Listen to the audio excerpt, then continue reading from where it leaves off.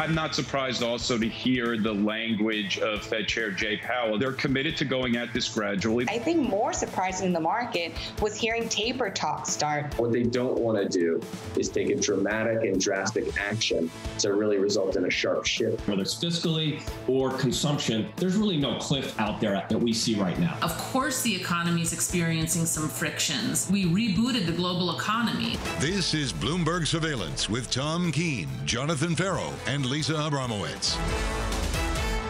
From New York City, for our audience worldwide, good morning, good morning. This is Bloomberg Surveillance. Tom Keene has left the building alongside me, Lisa Abramowicz and Taylor Riggs. I'm Jonathan Ferro. Equity futures up 20 on the S&P 500, 42.51 on the S&P. Lisa, we start this morning with exactly the way we started yesterday. Just insert a different bank. First, it was Morgan Stanley, and it looks like JP Morgan might follow. The idea here is requiring employees to get vaccinated before they come into the building, or frankly, just requiring them to get vaccinated altogether. This is what we were talking about yesterday. How much is Morgan Stanley the first mover, setting a precedent for the rest of the Wall Street banks? I love this memo, though, that was sent out to employees yesterday by JP Morgan. Report your status for vaccination by the end of the month. If you do not, you'll be contacted repeatedly by your manager. Not messing around, are they? No. Get back to work seems to be the story. Get vaccinated too. Yeah, and frankly, they're leading the charge when it comes to mandating vaccinations. You're not seeing that in the public sector. How much is the private sector really going to set the tone for what we can expect once the FDA gives the final approval to these vaccines? Taylor Riggs, thank you very much for waking up early for us. Thank you for allowing me to be an interloper on the Let's show. talk about this. Let's talk about JP Morgan, Morgan Stanley putting the pressure on people to get back to work.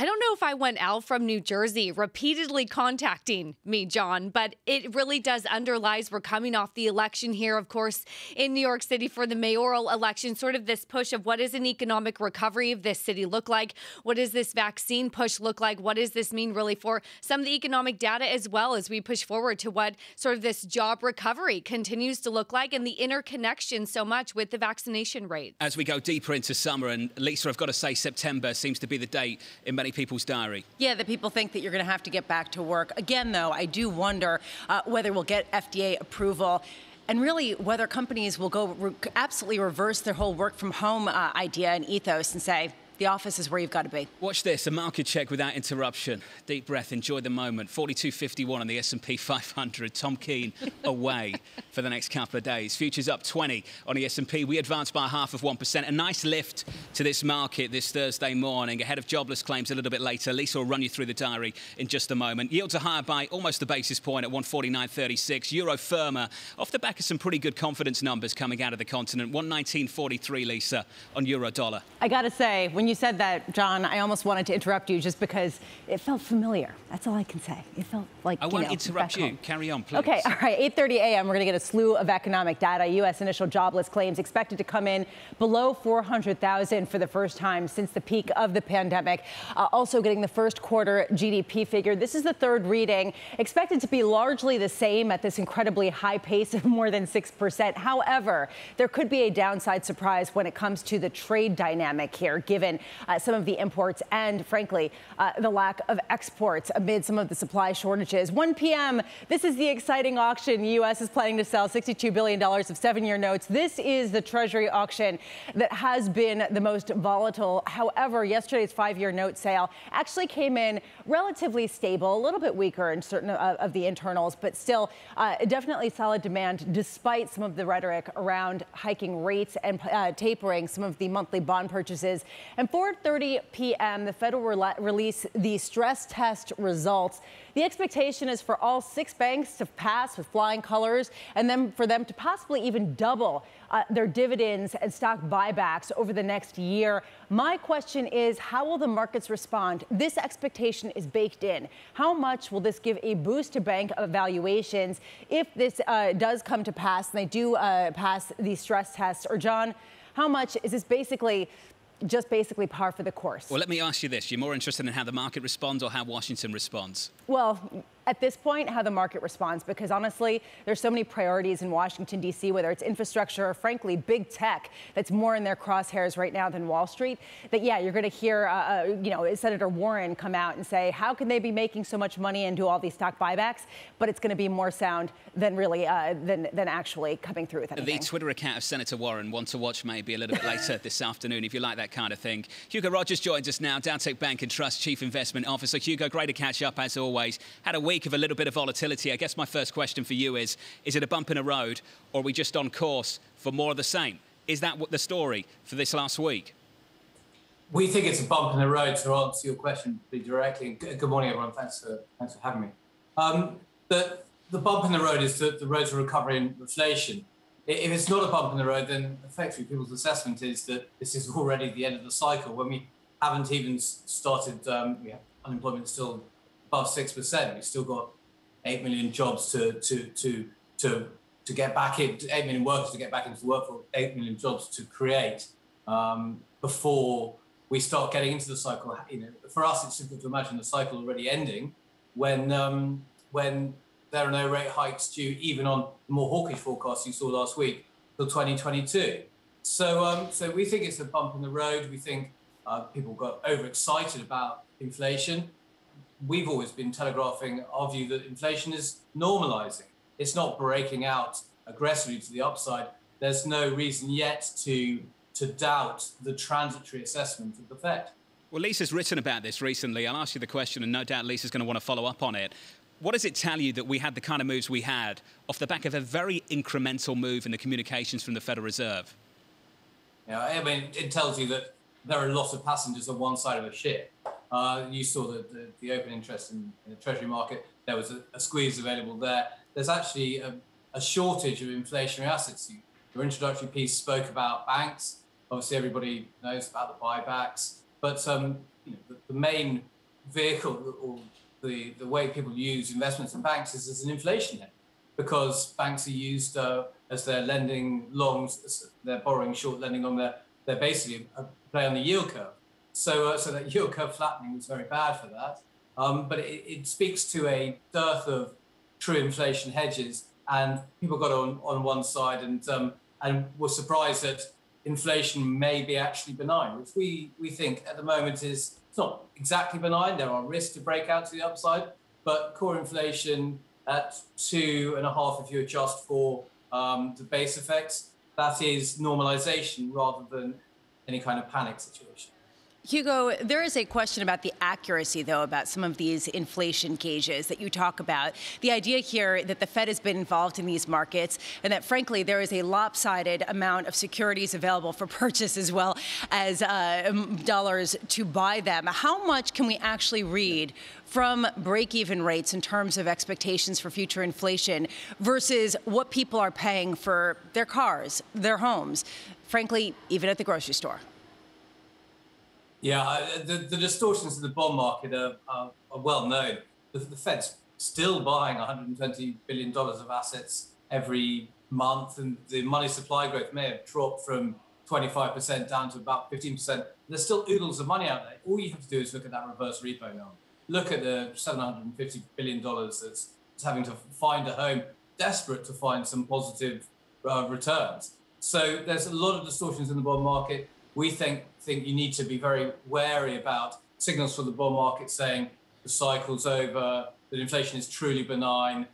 We think that those things can reprice steadily as liquidity is withdrawn, because they're too distorted, even if inflation proves to be a little bit stickier. So that signal needs to be read very carefully. But the other signal that needs to be read very carefully is some of the inflation measures themselves. So everybody knows that the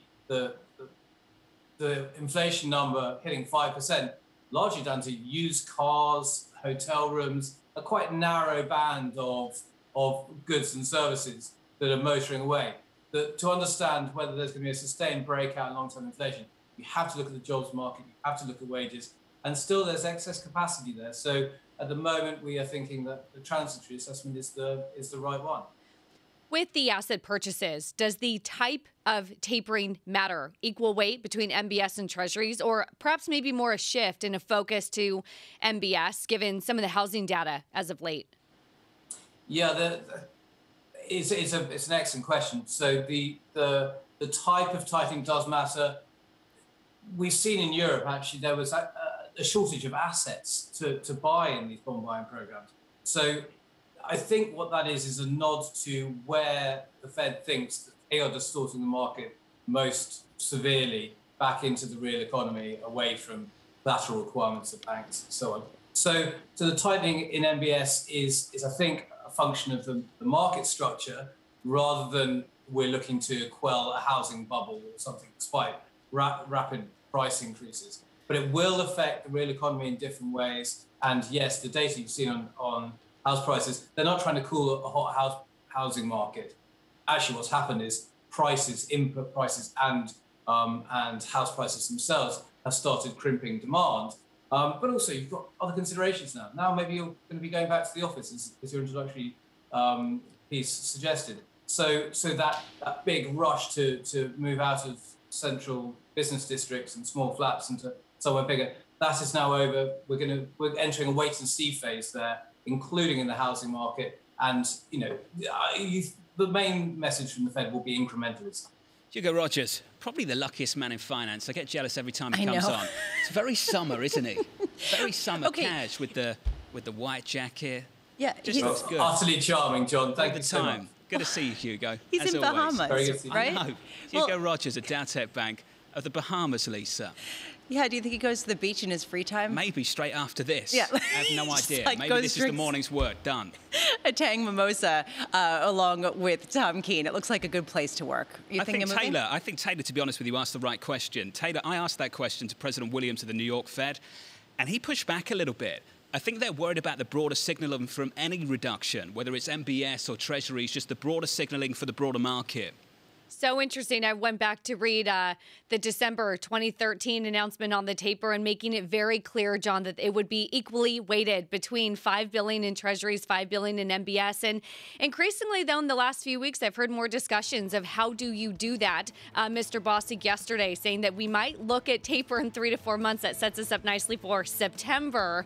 But we'll wait and see. We'll catch up with Mr. Dudley a little bit later. Bill Dudley, Bloomberg opinion columnist and, of course, former Federal Reserve Bank of New York president. Looking forward to that. Equity futures with a lift this morning. Good morning. Up 20 on the S&P, 42.51 on the S&P 500. We advance 0.5%. This Thursday morning, this is Bloomberg.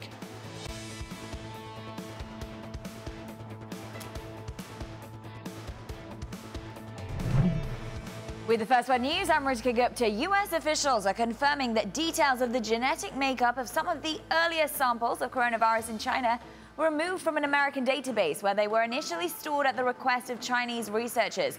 The U.S. National Institutes of Health says that the data, first submitted to the U.S.-based Sequence Read Archive in March 2020, were requested to be withdrawn by the same researcher 3 months later.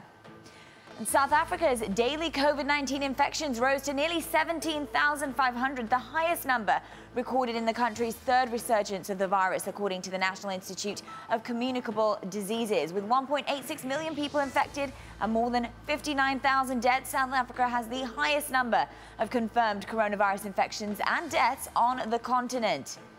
Bullish, a cryptocurrency exchange backed by a group of billionaires, including Peter Thiel, is in SPAC merger talks with Far Peak Acquisition. Bloomberg's learned the deal could value Bullish at nearly $12 billion, with an agreement possible in the next few weeks. The final valuation could change depending on the price of Bitcoin. And Bloomberg has learned that Hong Kong's Lala Move has filed confidentially for a U.S. IPO. We're told the logistics and delivery firm is looking to raise at least $1 billion in the share sale. Lala Move provides on-demand van hailing and courier services across Asia, Latin America, and the U.S. Global news 24 hours a day on air and on Bloomberg Quick Take, powered by more than 2,700 journalists and analysts in more than 120 countries. I'm Ritika Gupta. This is Bloomberg.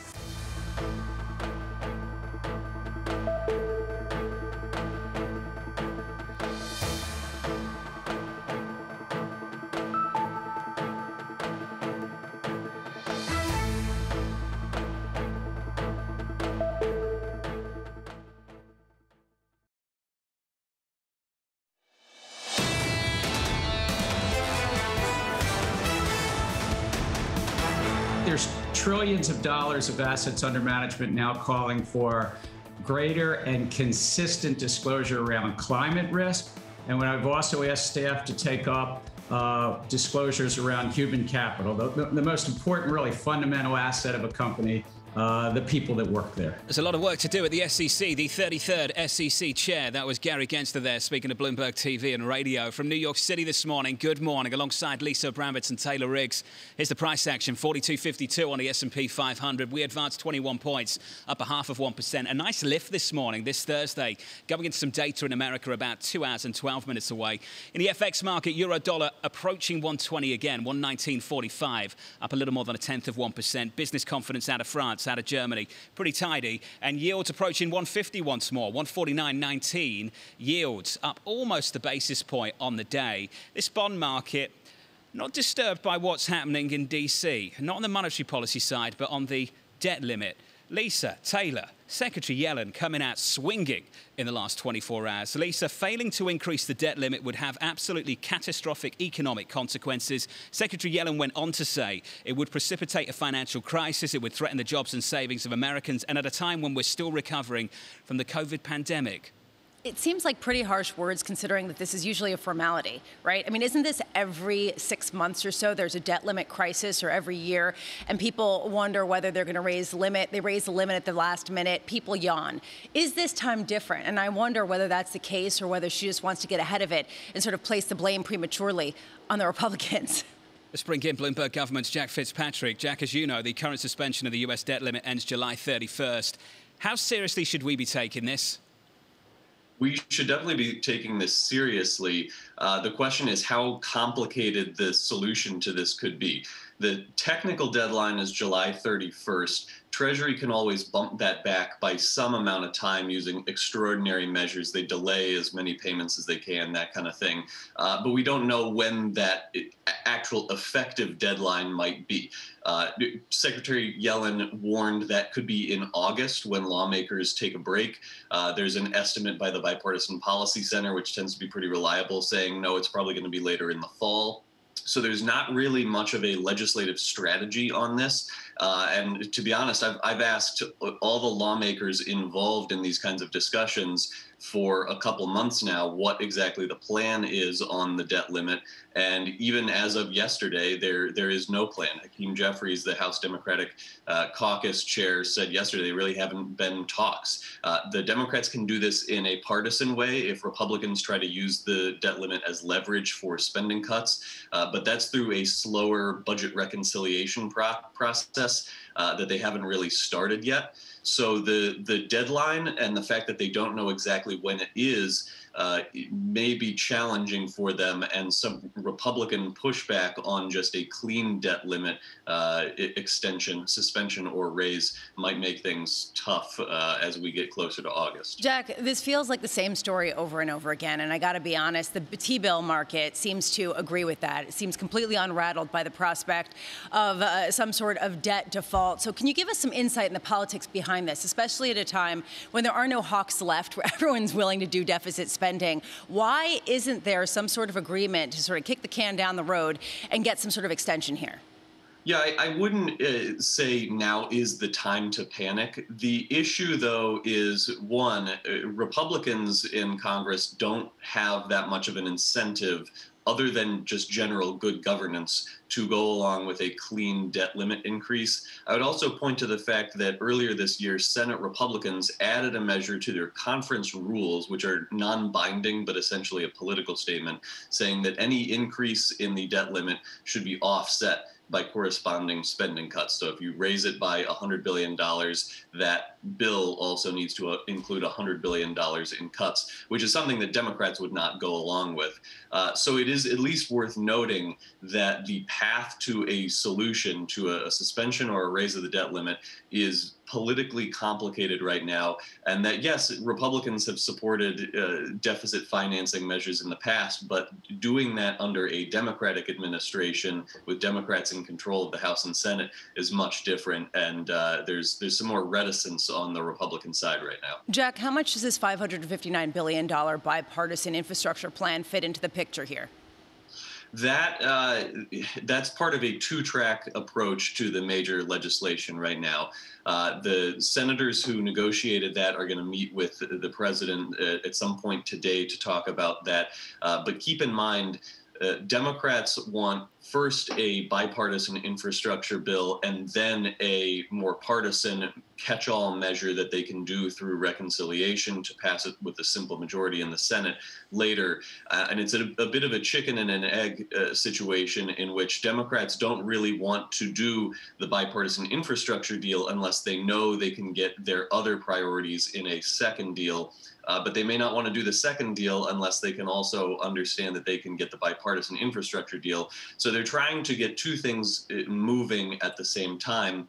And at least as of now, they are moving forward, and the mood seems relatively positive, at least on that first step. And there are plans for a second, bigger bill on the American Families Plan, that kind of thing, the climate stuff, anything that gets pulled out of the infrastructure talks. How are we going to pay for all of this? The question is if we're going to fully pay for it or if we're not really going to entirely pay for it. And there may be some kind of gimmicky measures to pay for it involved. The latest talks on infrastructure are how much money can you actually raise by increasing IRS enforcement. There's a huge delta in terms of how you measure that. It may come out so that the official score that says how much money you raise and can use to pay for infrastructure spending is only something like $60 billion, and Democrats may insist, no, in reality, it's greater. There are conversations among Democrats right now about a big legislative plan, infrastructure, and their other priorities that is about halfway paid for.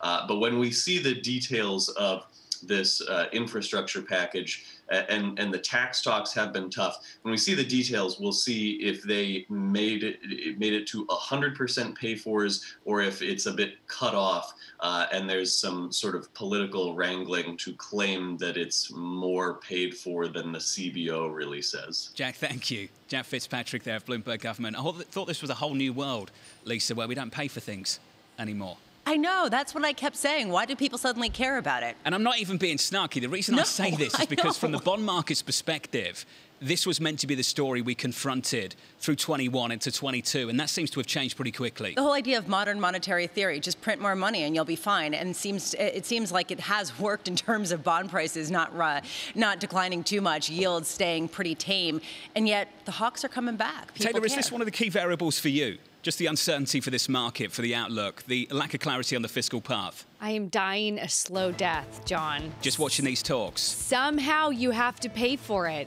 I mean, eventually, all the analysts say there'll be enough dollar weakness that we finally realize that someone has to pay for it, but not now in wartime, John. I thought you were dying a slow death because it was just boring watching these negotiations go on and on and on. I hope it's not this show. Taylor, thank you. Coming up, Danny Blanchflower, formerly of the Bank of England, ahead of a BOE decision. This is Bloomberg.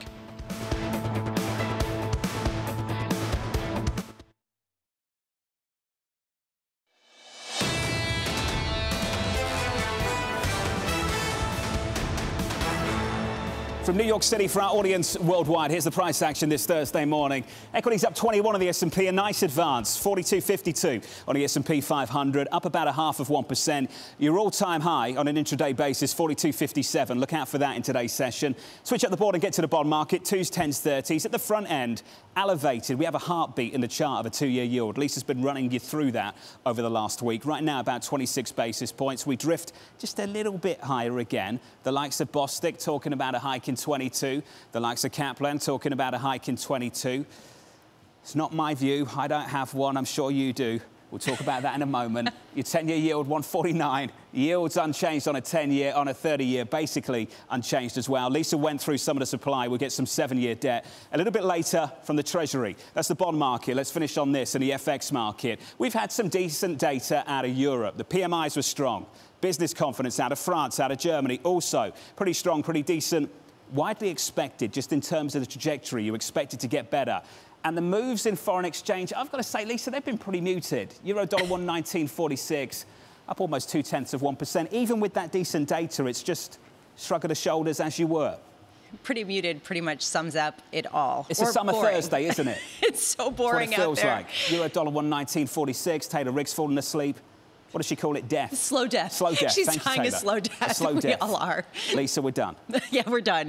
I will just say, you mentioned the Fed speak and how nobody seems to care. Sven Henrik on Twitter put out this comment. I think we should just move to 24 Fed speakers a day, every hour of the day, to keep us updated on progress. The more they say, the less they actually say. Danny Blanchflower, Dartmouth professor of economics and former Bank of England Monetary Policy Committee member, joining us now. We were just talking about how there is not much being said that is new. However, we may hear something in a half-hour time from the Bank of England when they release their rate decision. You're looking for a potential policy error. Can you explain? Well, both the Fed and the Bank of England are struggling in the dark. We've never seen anything like this. And the best thing is to simply wait and see. So any suggestion that they have a clue, I mean, people say things like, I think we're going to tighten in 2022 and 2023. Well, they're just kind of winging it. I think that the potential error here at the bank is to say that they're going to start to perhaps do less QE, sort of stop it by August rather than December. As the economy goes into lockdown, the data really are very confusing. So I think the sensible thing for them to do is to say, we're continuing, we're waiting, and we're watching. Two people are going to leave the committee. Haldane, this is his last meeting.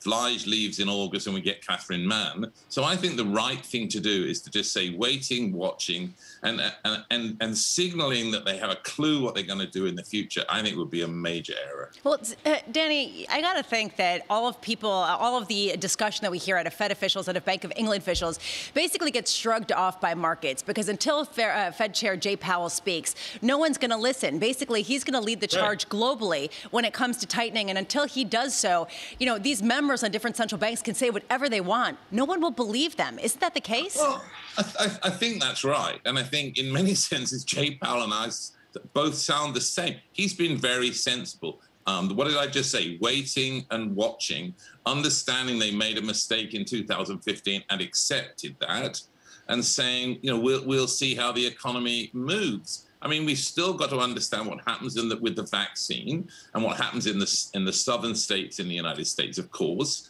But then there's all these issues about which firms are going to survive and are people going to change their long-run behavior? And that's a risk to the downside. Are people going to keep those savings that they have and not spend them? We don't know, but the risks, I think, are to the downside. So if you go back to making the potential error, people saying, oh, we need to worry about inflation. Well, what inflation? So the talk today is the Bank of England worries about inflation. Well, it's 2.1, and we've had two very weird months where the base effect has dominated and the slight changes in the last couple of months go away in 12 months' time. So everything looks to be transitory and temporary.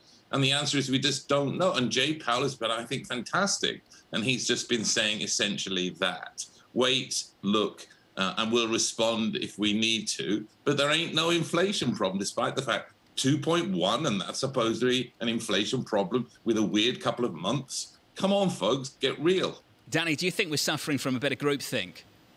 Yeah, absolutely. I mean, so the groupthink, in a way, though, if you follow Powell, is to be right. But I hear these Fed governors, I hear Haldane at the Bank of England making ludicrous claims saying inflation's going to take off. Based upon what? Wild wishful thinking and guessing. That's not credible for a central banker. Danny, that dissent's healthy, isn't it? Even if they disagree with you. Of course it is. It's healthy to have that. And I think what I've missed over the last 10 years, is particularly with the Bank of England, since Governor Carney came out with some forward guidance that, let's face it, didn't work. But one thing he said off the back of that forward guidance is that it helped to tie the hands of the committee, because you got everyone to agree with one thing and no one could dissent anymore. John, you and I were just chatting on this. If you look at the Fed, not a single governor since Greenspan has ever dissented. Governors at the Bank of England have actually not dissented, although Haldane, as chief economist, has. I think a real debate is credible and sensible. But I think if you realize that we just don't know, remember we saw the biggest drop in output ever seen, biggest and fastest drop in output ever seen. And the question is, what's the past data? Well, we have past data from the 1918 great influenza. And we've had, so there's really not much to go by. So yeah, you're right. Dissent's quite good, but in a sense, much of the dissent we've actually seen over the last decade has been dissent in error. The reality is that people have argued that you should have raised rates, and they've dissented on that side. And it's clear over the last decade, every one of those votes was in error. We shouldn't have done that. Big picture, Danny, a lot of the notes that I've read, the push for wage pressures, a focus on human capital, a shift to ESG, those are structurally inflationary. Are we in a new inflationary regime? Well, the answer is go and read the blog written by C.C. Rouse, the chair of the CEA, talks about actually the likelihood is that the wage data really are messed up. And reality is very soon we're going to see negative wage growth. I got two nice indicators for the UK, how hard it is to understand wage growth. The official data came out this week on wage growth, 8.4%. But we've just had data this morning on the size of wage settlements, 2. And so what you have are these base effects and composition effects. It's very hard to understand what's going on. But in wage terms, we've seen the bottom of the wage distribution drop out. And so we're comparing to a weird thing from a year ago. And so I think the evidence is actually that, yeah, there are going to be some bottlenecks, but that's not something you want to respond to instantly. So I think that the wage pressure we will see.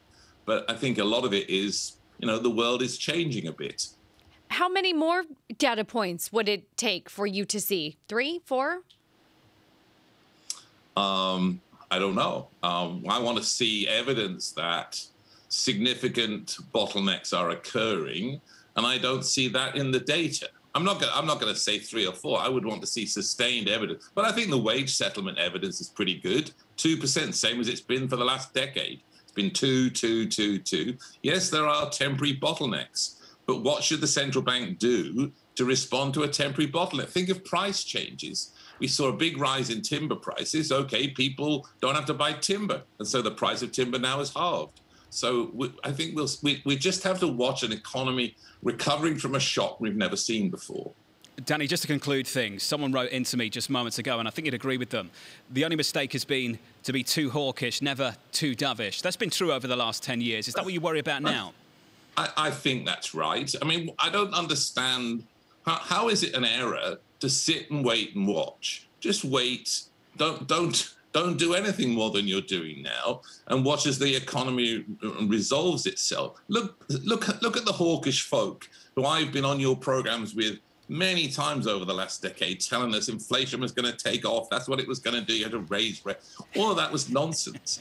So I think the error has always been in a recovery. You tighten too quickly. There's really no error to be had in waiting and looking and seeing. And I think that's what's going to, and we're going to see in the UK, the potential is the government is going to withdraw the stimulus, perhaps in September. In the US, these unemployment benefits are going to go away, and then we'll see how the economy bounces back. But, wait, look, watch, and don't make another big mistakes like George Osborne did in the UK in 2010. Danny, we need a round table, don't we, with you and Andrew's sentence? Yeah. We need to do that again. Oh, no. So we get sentenced back.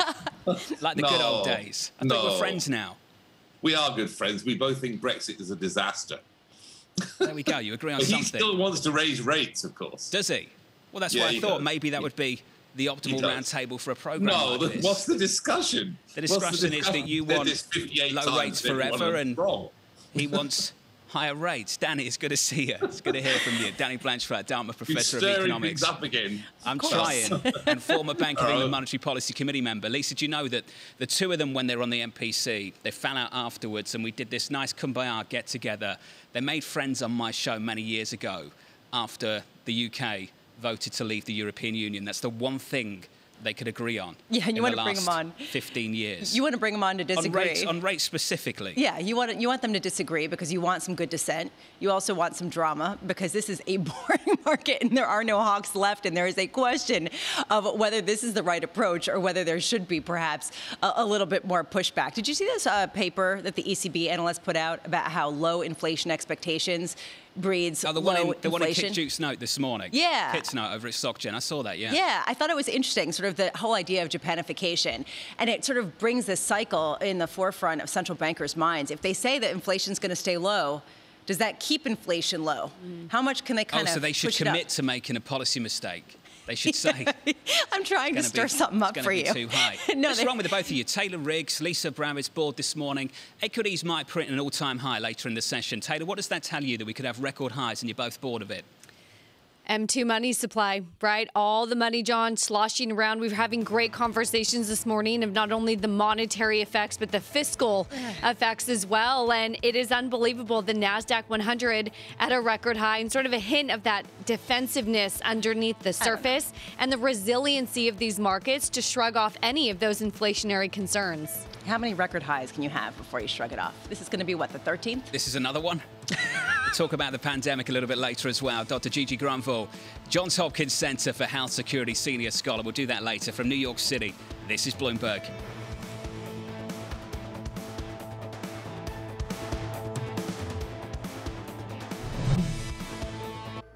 With the First Word News, I'm Ritika Gupta. President Biden is traveling to North Carolina today to encourage more Americans to get the COVID-19 vaccine. His trip to Raleigh comes 10 days before July 4th, the president's stated target date to see at least 70% of adult Americans at least partially vaccinated. The CDC says that so far, slightly more than 65% of U.S. adults have had at least one dose.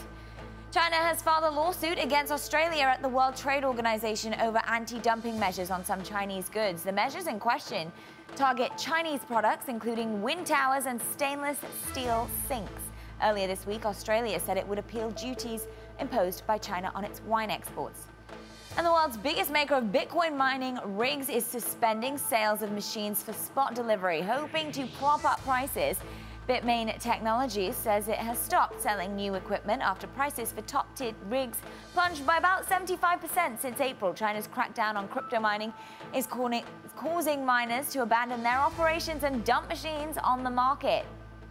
And Siemens has raised its financial targets and announced its first share buyback since 2015. The German industrial giant will buy back as much as nearly $3.6 billion of shares over a 5-year period, starting next year. Global news 24 hours a day on air and on Bloomberg Quick Take, powered by more than 2,700 journalists and analysts in more than 120 countries. I'm Ritika Gupta. This is Bloomberg.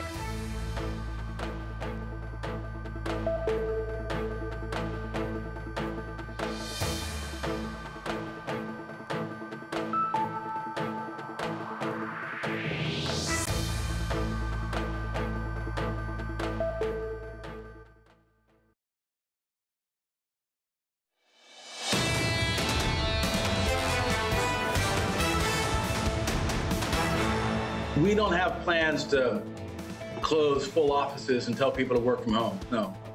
We want people to come into the office. With the vaccination rate as high as it is now and the measures that people have taken, while clearly COVID-19, it looks like there's going to be another wave, but hopefully that doesn't translate into hospitalizations or more serious illness. That was Jet Staley, the Barclays CEO from New York City this morning. Good morning. Tom Keene taking a long weekend. Alongside me, Lisa Abramowicz, as always, and Taylor Riggs as well. It's the price action this Thursday morning, shaping up as follows on the S&P 500, 42.52. We advanced 21 points. We're higher, firmer, stronger by 0.5%. Yields are higher, too, by a single basis point on a 10-year to 149.36. In the FX market, euro stronger, off the back of some pretty decent confidence data out of the two largest economies in the Eurozone, France and Germany. Euro dollar 119.46, advancing there 0.2%. The bank CEOs, Lisa, they are not holding back. Jet Staley, we don't have plans to close the offices. We want people to come into the office. He's pretty clear about that. Come into the office, but you need to get vaccinated if you do. That is Morgan Stanley, JP Morgan not far behind. And it really is showing how the private sector is leading the way when it comes to vaccination policy at this point. Get it done and get back to work. Taylor Riggs, the thing's pretty clear going deeper into summer, isn't it? 100% clear, John. And I think that this has been sort of the big debate on Wall Street, of course, not only within New York City, but global Wall Street, as we think about how the private sector takes back perhaps maybe some of those big decisions, John.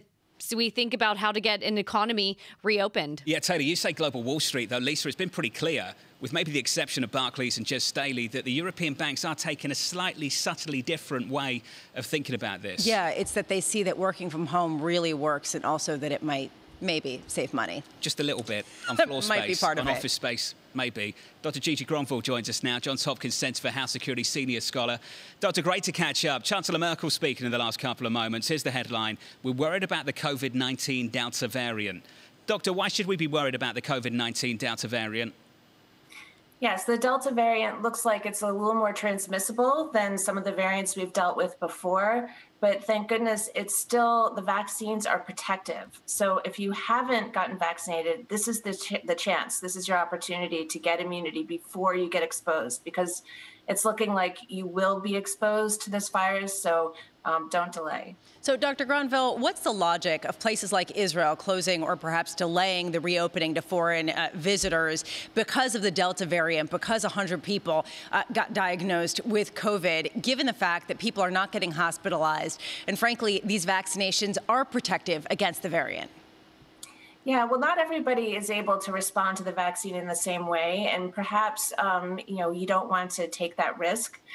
There are still maybe children who haven't been vaccinated. So it's taking an opportunity that maybe could have been taken early in the pandemic to try and limit the import of infections if you had the ability to test and to do contact tracing. And this is coming at a time when Germany's Angela Merkel is saying that there needs to be more coordination between the European region in terms of the travel guidelines. What's the threshold in your mind in terms of vaccination rates, in terms of hospitalizations, where we can get a sort of more consistent protocol globally in terms of travel, in terms of testing, in terms of quarantining? Yeah, I think you're not going to get a good answer about that, except that that's not enough what we have right now. There's still a lot of problems with access to vaccine, and so we need to make sure that the people who are most vulnerable and the people who are interacting with others and transmitting it to each other, that they are also prioritized for vaccination, because it's a lot of the younger people that are transmitting these variants.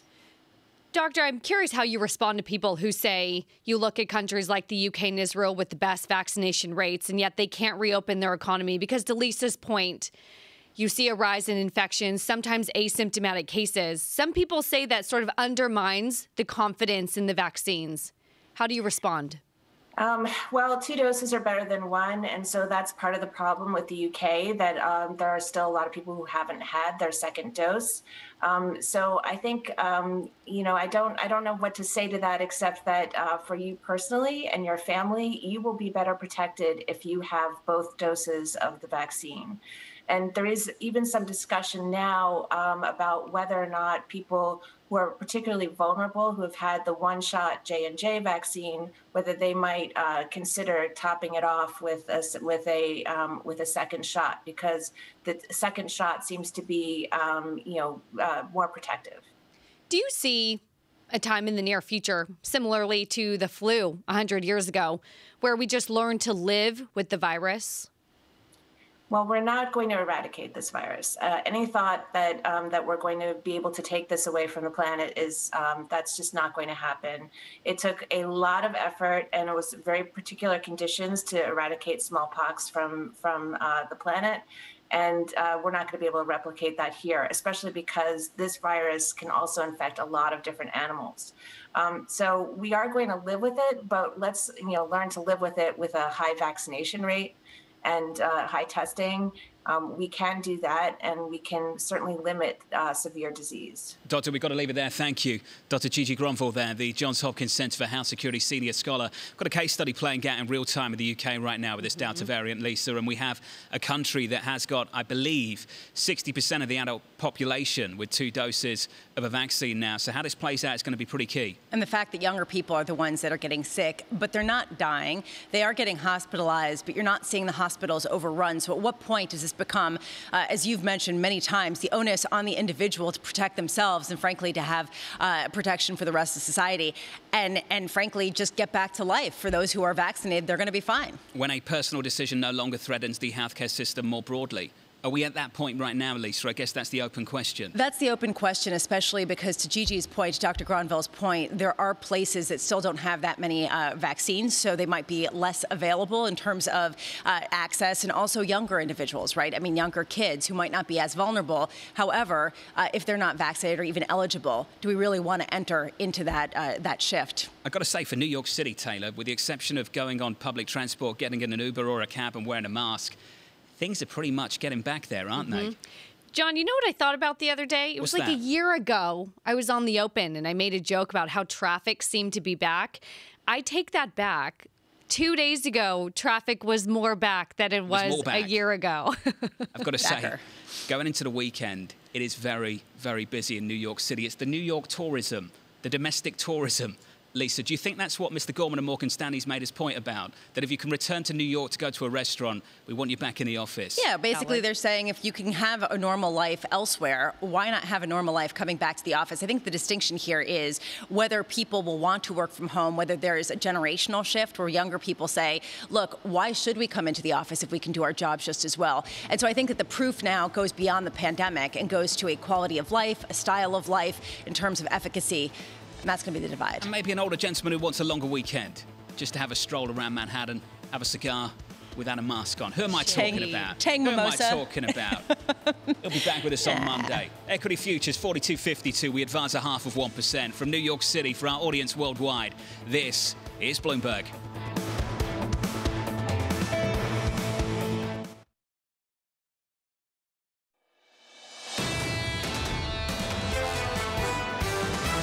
I'm not surprised also to hear the language of Fed Chair Jay Powell. They're committed to going at this gradually. I think more surprising in the market was hearing taper talks start. What they don't want to do is take a dramatic and drastic action to really result in a sharp shift. Whether it's fiscally or consumption, there's really no cliff out there that we see right now. Of course, the economy is experiencing some frictions. We rebooted the global economy. This is Bloomberg Surveillance with Tom Keene, Jonathan Ferro, and Lisa Abramowicz. From New York City, for our audience worldwide, good morning, good morning. This is Bloomberg Surveillance live on TV and radio. Tom Keene is out of the building alongside me, Lisa Abramowicz and Taylor Riggs. Looking at the equity market right now, 42.52 on the S&P. We advanced 21 points on the S&P 500. Sterling comes in just a little bit, now negative on the day at 139.55 with a Bank of England rate decision. Lisa Abramowicz, what's the detail that you see right now? Just that it's no drama, right? That basically there was no rate decision. They voted unanimously, to speak to your point about very little dissent, to maintain benchmark interest rates and that they hold government asset purchase plan at $875 billion pounds. So basically no change, no indication of tightening. We'll have to wait to see and parse through the details to see whether there was any more hawkish decision. But you could see yields falling here as people weigh this as them remaining as dovish as they can be. And a parting dissent from the chief economist, Andy Haldane, largely anticipated. That's the result of all of this, voting to reduce the asset purchase target. The asset purchase target, the gilt purchase target right now, 875 billion in its entirety. Sterling down to 139.42. Taylor, we've got to try and get you excited about the day ahead of all-time highs on the cards, maybe on the S&P 500. You're not going to let me live that down, John. Certainly interesting day. The resiliency of these markets to shrug off some of the inflationary, perhaps some of the more hawkish tones that we get. Raphael Bostic, Mr. Bostic, of course, from the Atlanta Fed, really striking that tone, John, yesterday, hinting that he's looking at a taper maybe in 3 to 4 months. That sets us up nicely for Jackson Hole September, and perhaps maybe some of the divergence or not between the individual central banks as equity markets say, all right, we're in it and we're going higher. And everyone else just shrugs their shoulders as we look down the path towards another all-time highs. The Bank of England right now, we will not tighten until there is clear evidence of progress towards our goal. Lisa, 139.28 now on sterling against the US dollar. We're down about 0.25% there. Yeah, although they did say that downside economic risks have been reduced. However, everyone seems to be saying this as we end up heading toward some sort of recovery. That said, The balance of the decision-making at this point is to the more dovish side. And I think that that is clear from each central bank meeting that we hear. Frankly, it's going to have to be Fed Chair Jay Powell that changes the tone. Let's turn to the price action. 42.51 on the S&P 500. Equity futures drifting higher this Thursday morning. We advance 0.5%. Cable, negative on the day. That's a weaker pound, down by 0.25% against the US dollar. Sterling, 139.26. Euro dollar, 119.41, advancing a little more than 0.1%. And yields basically unchanged on a 10-year at 148.68. Lisa, unchanged on a 10-year after all of the surprise and action after the past week. Yeah, a thrilling day. Honestly, though, this is telling because the fact that you have all of these Fed officials coming out and saying, actually, these inflationary pressures could be significant. The fact that you're not getting any move today is significant, that people are shrugging that off. I will just say, if you're playing the drinking game, the Bank of England coming out and saying the T word, transitory, when it comes to inflationary pressures. My question is, if we have such a robust recovery, if we have such a tight labor market, why is it that we're still getting nearly 400,000 Americans filing for unemployment benefits each week? Today, we're expecting less than 400,000 for the first time since the peak of the pandemic. However, still a high 380,000. The question that I have is how much progress is being made? How can we dismiss these data points as just noisy versus actually telling in terms of the composition of which jobs are coming back? Are we at a services recovery yet? Also getting the first quarter GDP, the third read of that. 1 p.m., the U.S. is selling $62 billion of 7-year notes. Perhaps there will be drama here. It does not seem like, though, that is the case based on the recent auctions that we got. Yesterday's 5-year sale went pretty well. And then 4:30 p.m., the Fed will release the results of the stress test. All 6 biggest U.S. banks are expected to pass with flying colors, expected to double their dividend payments and their stock buybacks. The question that I have really is the market question of how people will trade this. Basically, is it baked in, or do people see this as a point of profitability going forward? Have banks become the new utilities, John, in terms of just generating cash and being a reliable bet rather than a more fickle one that fluctuates on trading volumes? That has been a theme for many years now, hasn't it? Lisa, thank you. Let's turn to Luke Cower, UBS Asset Management Asset Allocation Strategist. Mr. Cower, good to see you, a good old friend. Luke, as you know, central banks, when they change, they take baby steps. And the baby step that I think we're witnessing over the past week, both with the Federal Reserve and now with the Bank of England, seems to be just reassessing the balance of risks around the outlook and also around the outlook for inflation. What's your take on that, Luke? John, imagine if your baby's first step wasn't a first step, if it was, a pole vault or a high jump. That's the shock kind of the market had to deal with, even though we're talking about things that were only out, in 2023 and do require a lot of progress to be sustained and to be actually realized. So in kind of looking at the Fed and digesting how that might hit cross-asset action, what we're thinking about is kind of the 2 reasons why Chairman Powell said that the dots did move up. One reason is that economic activity is coming in, so there's more confidence within the Fed that the baseline outlook that they achieved that they outlined in March is going to be achieved. So on the one hand, this suggests that continued inline data is going to be a force of pressure that continues to pull forward dots. And if you're trading short-term interest rates, all you have to do is be more confident than the Fed that economic outlook is going to be achieved. You can kind of continue to push the timeline on that front. On the other hand, it's clear that the inflation risk, the balance of inflation risk, that jumping to a net 13 Fed officials thinking that the risk to core PCE are tilted to the upside, that also influences the forecast, the balance of risks, and when they think tightening might be warranted. So on the other hand, you have what we would expect to see over time is that the ebbing of these inflationary pressures and upside risks, just as these do turn to be less persistent, to avoid using the T word, inflationary forces. So kind of putting this together, I think what you would expect coming out of the FOMC, and this is something we've adjusted to take account of, is that real yields break-evens trade-off has moved more into the real yield side of it, driving moves in the 10-year. That, of course, is going to also have an effect on the dollar. So it's about seeing less widespread dollar weakness and the scope for that deteriorating on the margin. What I will say is encouraging to say from a risk perspective is that even as we've had, a broad dollar rebound in the wake of the FOMC, it's rallying more against the DXY components than it is against the EMFX components. So this suggests this isn't about a kind of a dumping of risk currencies, so to speak, or a less positive view on risk. It's just a reevaluation valuation of the Fed, real yields, and what that means at the front end. So, Luke, the more we hear the T word, transitory, the more people buy risk assets. Exactly as you said, they're going further into risk in order to get returns. There is a question at what point the Federal Reserve, the Bank of England, other central banks start to take action just to curtail some of the moves that we've seen. And I'm thinking of the mortgage market in particular. To Taylor's point earlier, this question of the composition of which assets the Fed may pare back on its purchases. How much are you looking to the mortgage market to feel some pain from that as people start to question the elevated housing prices?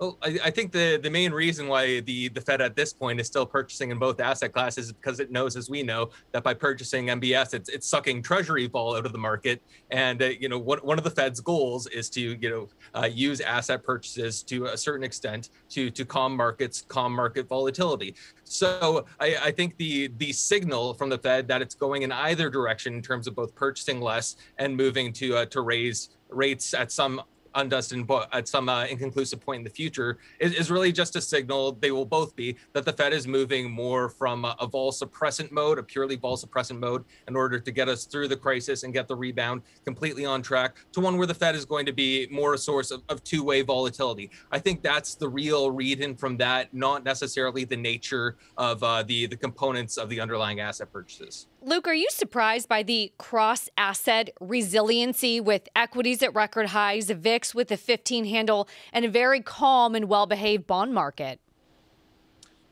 To a certain extent, yes. I think the markets have been able to digest this quite well, a more hawkish than expected Fed.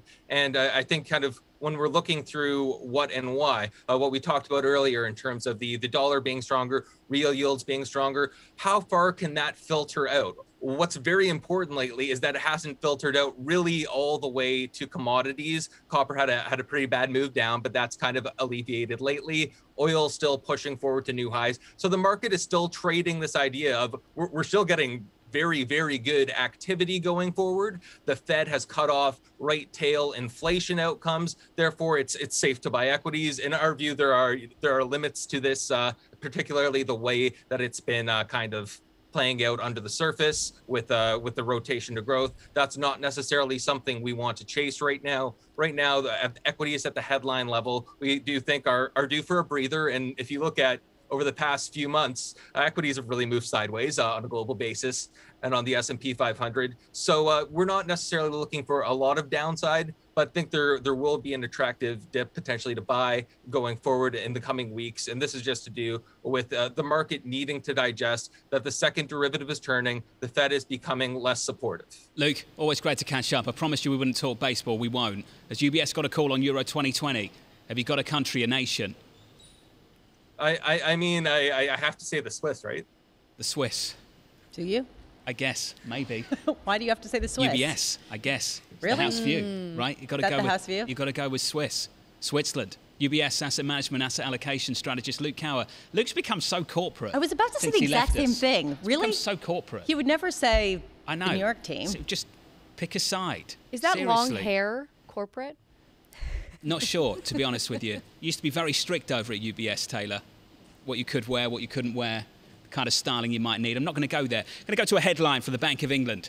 This is how you say goodbye to your dissenting chief economist. It's wrong to undermine the recovery with premature tightening. Lisa, that's the headline coming out of the Bank of England this morning. Saying goodbye to the last dissenter. I think a lot Farewell. of people thought that he was, don't let the door hit you on the way out. People thought that he was a little bit on the fringe. That said, how much is it actually healthy to have that fringe view? I don't know. You think you I think want dissent that? is good.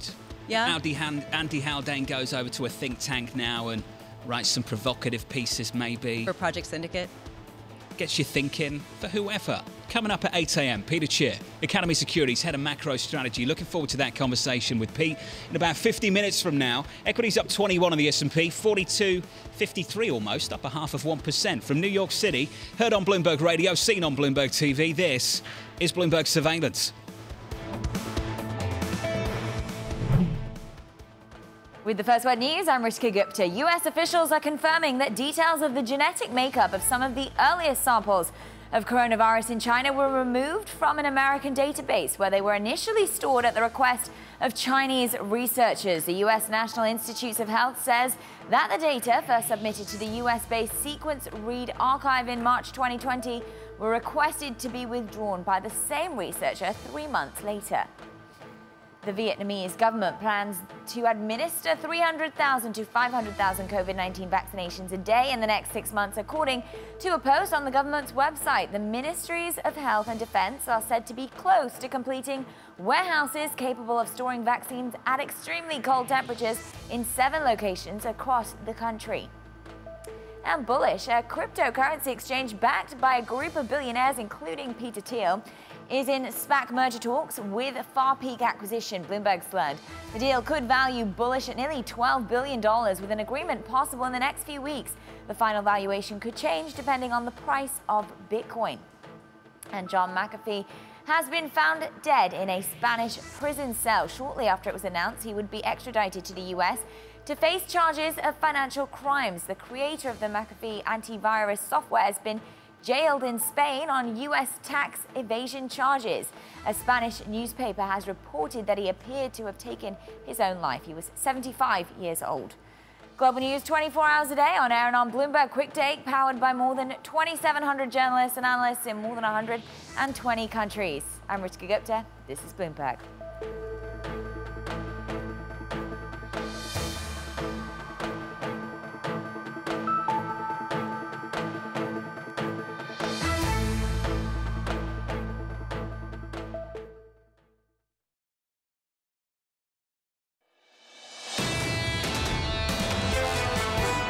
I'm not surprised also to hear the language of Fed Chair Jay Powell. They're committed to going at this gradually. The real unemployment rate is still elevated. The bond market is not signaling substantial inflation. And so this is going to be a gradual process. As you were in the bond market, that was Brian Levitt, the Invesco Global Market Strategist. Tom Keene out of the building with me, Lisa Abramowicz, Taylor Riggs. I'm Jonathan Ferro. It's the price action this Thursday. Equity futures 42.51 up 20. We advance 0.5%. In the FX market, euro dollar 119.44. Yields unchanged at 148.51 on a US 10-year. If you switch up the board and get to the FX market, sterling is what I want to look at. Cable with a leg lower. That's a weaker pound against the US dollar, 139.23. That's a weaker pound, Lisa, as the Bank of England pushes back against any chance of a hawkish pivot a la the Federal Reserve anytime soon. I think the Fed's going to have to move first, and that's the message that we're getting from central bank after central bank. I mean, honestly, at what point is this just going to be a race to the bottom continually, even as we see inflation pick up? Do you remember that race back in 2014 between the Bank of England and the Federal Reserve? Who would hike first? Yeah. Going to be waiting a number of years maybe for even the Fed to make that move. Honestly, at this point, it's the move of indicating that they're going to slow the purchases. That's first, and frankly, that'll be a hawkish shock. What did Luke Kawa say? What if the first step was a first leap? That's considered a leap. I called it a baby step, and he said, imagine if your baby's first move was a somersault or something like that. Thank you, Luke Kawa. Josh Wingrove joining us now, Bloomberg White House reporter down in D.C. Josh, always good to catch up, sir. Let's just start with following the infrastructure talks. I've been told it's days and not weeks. We've got to get it done. Otherwise, we're going alone. And then I was told the same thing 3 weeks after I left the building. What's going on, Josh? Yeah, they seem to have reached near the sort of cusp of a deal or an actual deal last night. A couple of senators coming out calling it a quote-unquote framework, others saying, well, we're not quite there yet, but they did get this sort of golden ticket, which is a meeting with Biden himself today at the White House. The White House said they wouldn't do that unless there was progress. The top line numbers kind of depend on who you ask right now, but it looks like something on the order of $559 billion in new spending. There's ways that they can sort of muck that up by stretching the timeline and including stuff that would have been spent anyway to push it over $1 trillion and call it a win. Democrats in the House, though, are signaling that for them, the reconciliation process is part of this deal. In other words, stuff they did not get in this can maybe get rolled into reconciliation. So with regards to a bipartisan infrastructure deal, this is sort of like, you know, letting the least popular person at the table order the appetizers because you know that you still get to order the main course. Well, Josh, that's exactly what I was going to go to. The idea here of, isn't this a loss for the Democrats, giving the Republicans the upper hand, that $1.9 to $1.2 trillion to now $559 billion infrastructure plan, continuing to ratchet down while the prospects of further plans getting passed kind of start to wane? Yeah, I mean, they wanted more for sure. Republicans will definitely hold this up as a win. Democrats are frustrated, of course, particularly the progressive wing are frustrated, but there is that still shoe to drop. Now, reconciliation, for those of the sane viewers who are not following the vagaries of Senate parliamentary procedure, there's a lot of big question marks on it. A, we don't know what all 50 Democrats in the Senate will support, Joe Manchin, Kristen Sinema, et cetera. B, we don't know what can go in reconciliation. It's always sort of up in the air. You'll recall that the $15 minimum wage went over the side of the ship when they realized that that would be sort of out of bounds. So Democrats have this sort of second bullet to fire, if you will, but they don't know yet what they can put in it. Remember, he's got that whole third plan as well, the families plan. They kind of want to do all of that through reconciliation. That might go to the fall. It's a lot of moving parts here right now, but Biden is trying to have this sort of smaller deal that Republicans can support. Incidentally, we don't, just because 10 Republicans support it doesn't mean 60 senators do.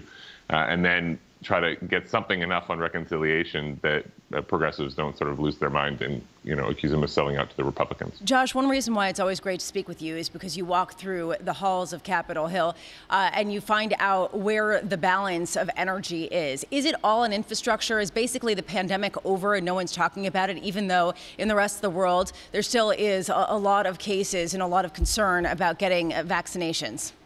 I mean, yeah, infrastructure and other things. The pandemic has definitely gone down the list. One thing that we're going to see Joe Biden do today is go to North Carolina to try to essentially beg people to get shots. We really have two Americas right now where higher vaccination rates in some states are, in stark contrast to lower vaccination rates in other states, in particular through the U.S. South. That Delta variant is starting to spread, and Biden is kind of torn on his messaging, right? He wants to do this July 4th celebration at the White House. They're going to have 1,000 people, Independence Day from the virus.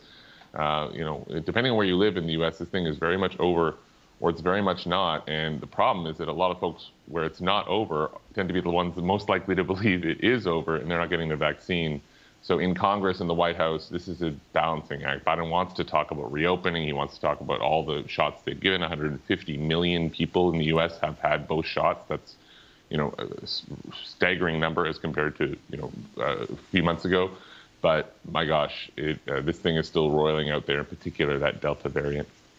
Josh, forgive me if I circle back to some of the infrastructure conversations as we try to round this conversation out. And how are we thinking at this moment of defining what infrastructure is and what it isn't? I mean, it's definitely getting more to bricks and mortar. This was sort of the early animating discussion. Joe Biden, takes a broader view of it. They think that anything that facilitates people entering the workforce can be, considered infrastructure, including things like the caregiving economy and whatnot. Some of that did get pushed into the third bill, which means it wasn't necessarily on the table for these conversations. What we're talking about now is a little more sort of, core, what you might call core infrastructure. And again, $550 billion over, a shorter time frame. They'll probably call it over $1 trillion over 10 years when you roll in stuff that was sort of on auto spend anyway. There's consensus that this is needed, but we'll see. One of the changes that they've done is sort of raid money from COVID aid for around telecoms. So, that doesn't sound like people that are that five-alarm desperate to add more infrastructure funding to the pot. Hey, Josh, it's good to see you. Josh Wingrove, thank you, and good luck. My good friend Anne-Marie Horder joining the team down in D.C. That is a big dose of New York down in Washington. You'll be okay, Josh. Josh Wingrove down in D.C. looking a little bit worried about how much New York has just gone down to D.C. Come on. as Anne-Marie Horder joins the team. Just Anne-Marie's style of New York down in Washington, do you think they can take that? Of course they can. See. I mean, come on. You think that there's such lightweights down in Washington, D.C.? I think they're lightweights compared to what takes place up here, don't you? Well, I mean, the gloves come off here. I mean, if you ride the subway, honestly, I think it's a different kind of gloves coming off in Washington, D.C. than here. Waking up at 8:30 compared to getting up at 6. It's a different world. Come on. I'm still trying to recall the governor and replace it with a movie star, you guys. There you go. Thank you, Taylor. Honestly, I don't know. I think New York tough is, there's a soft underneath that. All right. I'll take your word for it. We'll catch up with Peter Cheer on what's happening down in Washington, D.C. and get his view on what it means for New York and the markets on Wall Street. We'll do that in about 30 minutes. Before we get there, we need to catch up with Bill Dudley too, the former New York Fed president. Looking forward to that. Equity futures up 21 on the S&P, 42.52, up 0.5%. Yields unchanged, 148.68. Wasn't an insult of New York, Lisa. I'm with New York. Yeah. I'm very much New York. Yeah, you love how clean the streets are. I love New York. I know Don't even try and frame things that way. 42.52. This is my home. This is Bloomberg. Welcome home.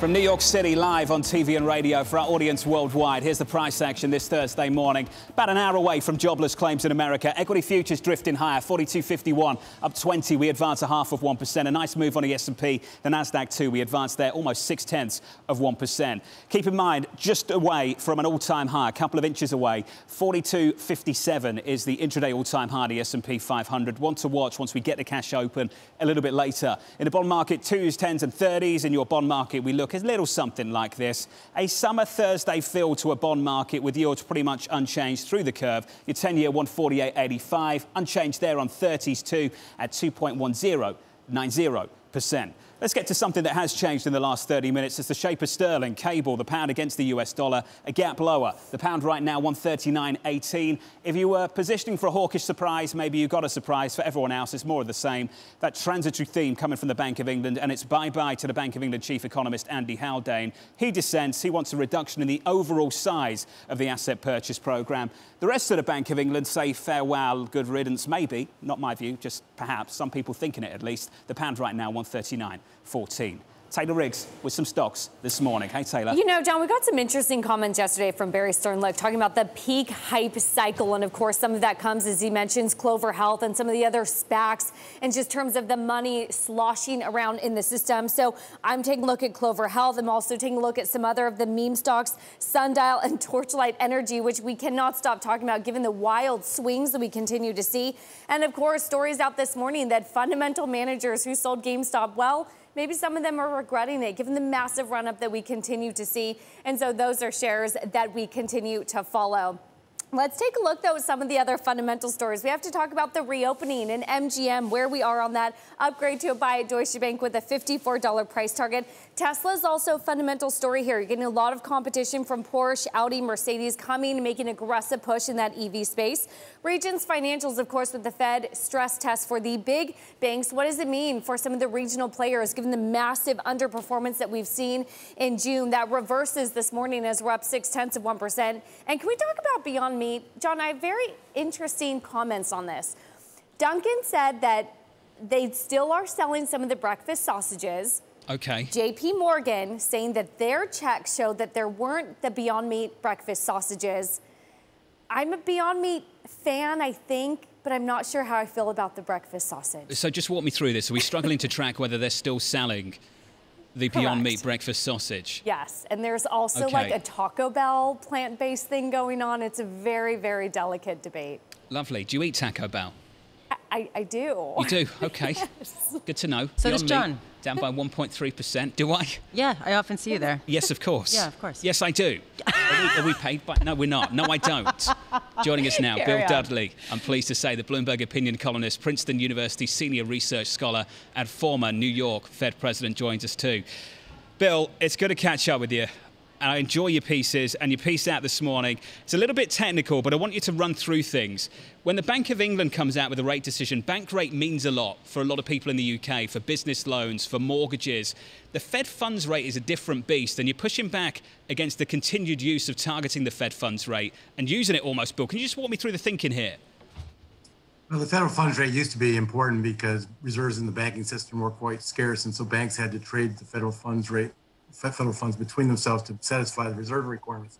That's not the situation today. The banking system's awash in reserves as the Federal Reserve continues to buy 120 billion of treasuries and agency mortgage-backed securities. So the federal funds market's become very different, very much smaller and much more idiosyncratic than it has been in the past. The motivation for this piece was the fact that the Fed last week had to make a technical adjustment to two short-term interest rates, the rate they pay on overnight reverse repurchase agreements and the interest rate they pay on reserves, 5 basis points each. Why? To supposedly keep the federal funds rate closer to the middle of its target range. Why are we targeting the federal funds rate in the first place at this point? It's no longer an important market. The Fed has the ability just to pay the interest on reserves. Why not ditch the federal funds rate target and just set the interest rate on reserves at the level that's appropriate with the monetary conditions that the Fed seeks to accomplish? Well, that's your simple solution. In your words, 3 words, drop the target. Bill, could you anticipate a communication issue around doing that if they were to do that this year? I think they could explain it very easily. They would no longer have to make these technical adjustments that I think are more confusing than illuminating. Also, another thing that they need to do is exempt reserves from the leverage ratio. As they add more reserves to the banking system, that's putting downward pressure on rates. The whole reason why they had to make this technical adjustment to the federal fund, to these two interest rates, push the federal funds rate up, was the fact that they're flooding the banking system with reserves. And banks don't want the reserves because of the leverage ratio, which is starting to bind as a capital requirement for banks. And so if you exempt reserves from the leverage ratio, then that problem goes away as well. And Bill, you're talking about the glut of deposits that you're seeing on some of the bank books, with some banks even saying to their corporate clients, we don't even want your money because it is getting to be excessive. Just taking a step back, how much is the change that you're proposing evidence that we're going to remain in this environment with a system awash in cash and the Federal Reserve pumping money continually into it, even though there is so much cash? How much is it just sort of an acknowledgement of that reality over the near and frankly, not even that near term? Well, I think that we're going to be in a system where there's lots of reserves in the banking system for some time to come. First of all, the Fed's not going to stop their asset purchases quickly. It's probably going to continue well into the fall. So the balance sheet's going to continue to grow. The amount of reserves in the banking system are going to continue to grow. And then when it finally decides to start to normalize its balance sheet, the balance sheet is so big now, it's going to take a long time to get it back to, the $1.5 trillion of excess reserves that we had prior to the pandemic. So I think we have a system where the interest rate the Fed pays on reserves is the primary tool of monetary policy. Let's acknowledge that. I understand, Bill, the argument that the Fed wants to continue with their very easy money policies, just simply to allow inflation to pick up and allow employment to get to a better place. However, people have pointed to certain frothier areas, in the mortgage market in particular. Do you think it's advisable? Do you think that it would harm the progress that the Fed is allowing to happen in the economy for them to pare back on some of the mortgage debt purchases that they make every month? I think it would have an effect more on expectations about future monetary policy. We tell the market the Fed has now acknowledged that they've made substantial further progress towards their goals. And so people would change their expectations of the timing of tightening. So I don't think it would be that important in the narrowness of the housing market. I think it would be quite important as a signal of monetary policy and the timing of tightening of monetary policy. Is that the preferred method versus... So I don't think they're going to do it. I don't think they're going to do it. I think they're going to be pretty patient here. What about perhaps maybe more of an equal weighting taper? I think a la December 2013 and a discussion of $5 billion in treasuries, $5 billion in MBS. Is that just more of an easy path to go? Well, I think that you have a template from the last cycle. And so to deviate from that template, you have to have a really good reason. I don't think they have a really good reason. I think if they deviate from what they did last time, just raises a bunch of questions. What are you concerned about? Why aren't you following the game plan that you followed last time? What did we learn from last time around, Bill? The lessons of the last time we reduced asset purchases and eventually actually had some balance sheet reduction several years later. Well, I think it went, in all fairness, quite smoothly once the Fed communicated clearly about what the sequence was going to be. First, we stopped the asset purchases. We tapered the asset purchases down. Then we raised short-term rates, and then we finally start to normalize the size of the balance sheet. So this time, the market has a template to look at. Last time, they didn't. And so there was a lot more uncertainty about what the Fed was going to do in the last cycle compared to this cycle. I think it's one reason why the markets are pretty comfortable with what the Fed's up to.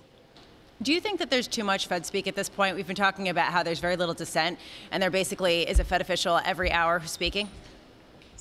Well, there's always probably too much Fed speak. I mean, the thing to pay attention to is really the chairman, the vice chairman of the Board of Governors, and the vice chairman of the Federal Open Market Committee. So Powell, Clarida, and Williams. Bill, what forgive they me say for jumping really, in. Are you saying ignore the Fed presidents when they go around doing speeches? Yes. I wouldn't say ignore the Fed presidents, but put a lot less weight on them because they're just one member of the committee. I mean, the big three set the agenda for the Federal Market Committee. The committee's not going to do something if those three people aren't on board. So it's about weight.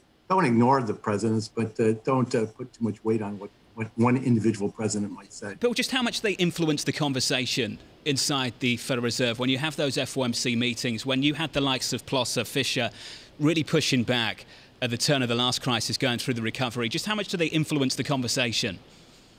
I think they influence the conversation because they offer a different perspective, and I think diversity of views is actually important. Diversity of backgrounds is actually important in terms of getting good monetary policy making.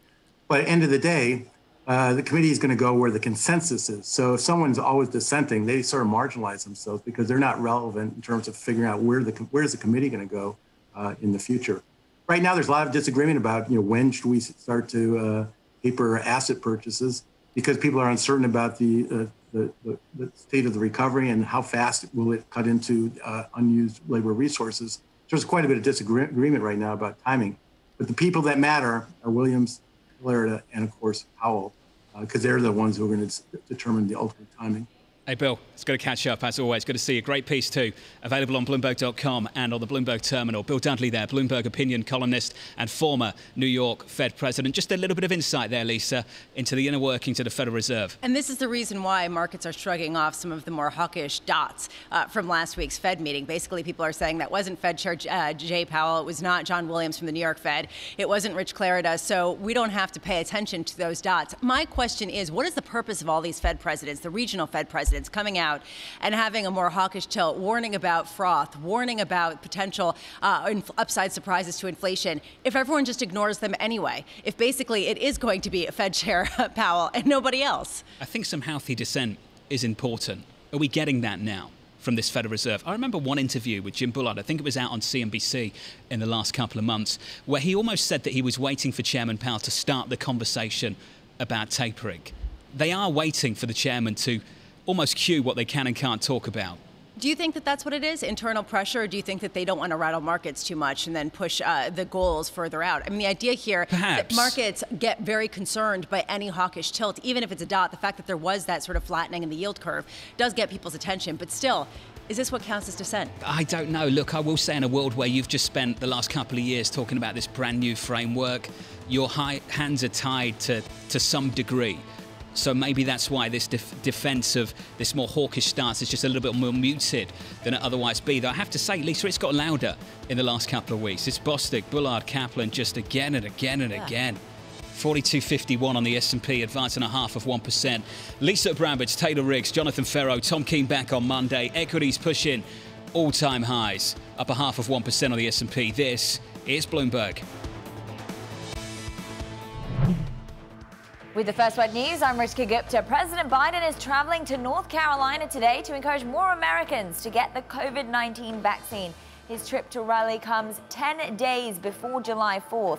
The president's stated target date to see at least 70% of adult Americans at least partially vaccinated. The CDC says that so far, slightly more than 65% of U.S. adults have had at least one dose. The Chinese Defense Ministry says that exercises by the People's Liberation Army aircraft in the Taiwan Strait are a necessary response to a regional security situation. There was no elaboration. During a briefing in Beijing, a Defense Ministry spokesman urged the U.S. and other countries to abandon what he called a Cold War mentality and to stop talking about a Chinese military threat. Authorities in Sydney are rejecting calls from some health experts for Australia's most populous city to enter lockdown to control an outbreak of the Delta strain, the strain first identified in India. That's despite case numbers almost doubling to 31 over the past 2 days alone. The world's biggest maker of Bitcoin mining rigs is suspending sales of machines for spot delivery, hoping to prop up the prices. Bitmain Technologies says it stopped selling new equipment after prices for top-tier rigs plunged by about 75% since April. China's crackdown on crypto mining is causing miners to abandon their operations and dump machines on the market. Global news 24 hours a day on air and on Bloomberg Quick Take. Powered by more than 2,700 journalists and analysts in more than 120 countries. I'm Rishka Gupta. This is Bloomberg.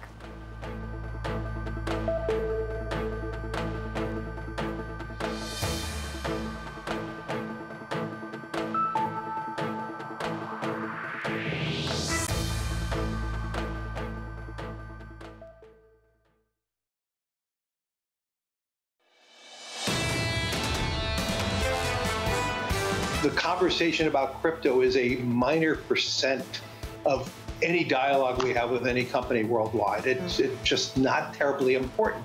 Could crypto become a really important asset class one day? Sure. If there was a digital dollar, a true digital yuan, that will change however, that would be much more impactful than any other, like a crypto. Fink there. Larry Fink, the BlackRock chairman and CEO from New York City this morning. Good morning. Alongside Lisa Abramowicz and Taylor Riggs, I'm Jonathan Ferro. Tom Keene out of the building. Here's the price action. Equity futures. 42.51, up 20 on the S&P. We advance 0.5%. Euro dollar 119.40.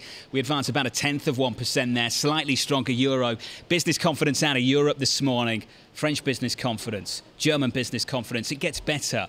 Outside of that in the bond market, yields unchanged, 148.85 on a 10-year, unchanged.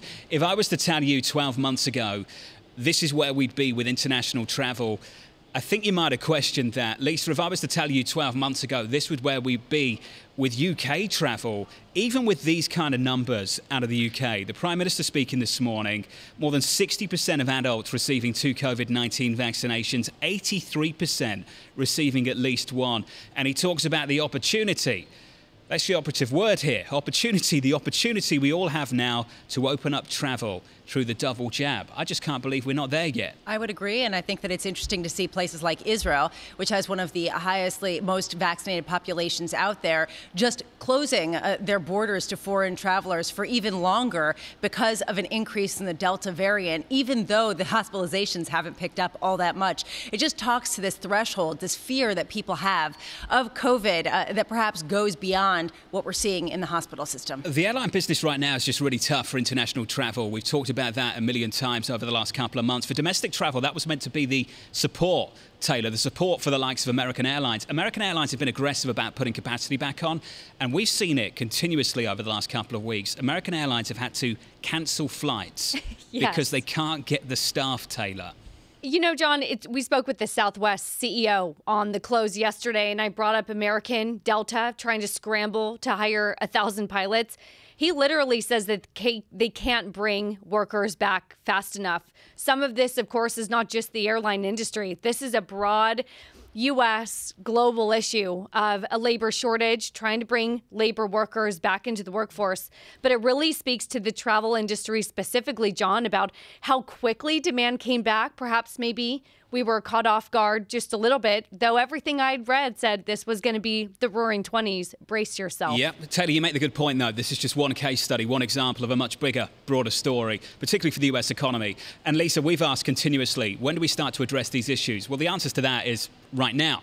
My question is, when do we resolve them? When do we start to see real signs that they're being resolved? Is that the end of August, deeper through summer, beginning of September, maybe later? You've talked about humility, and we heard the same kind of tone out of Fed Chair Jay Powell. The uncertainty, as Tom says, make it up. They are making it up because we don't even understand why there is this friction in the labor market. I mean, do you buy this idea that it is childcare? Do you buy the idea that it is a skills mismatch? Or do you buy the idea that it's because people are getting enhanced unemployment benefits and want to just stay home?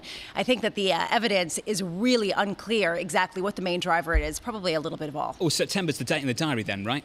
When the kids go back to school? It's my date in the diary. The additional UI expires. That's when we're going to find out. You know, John? Yeah.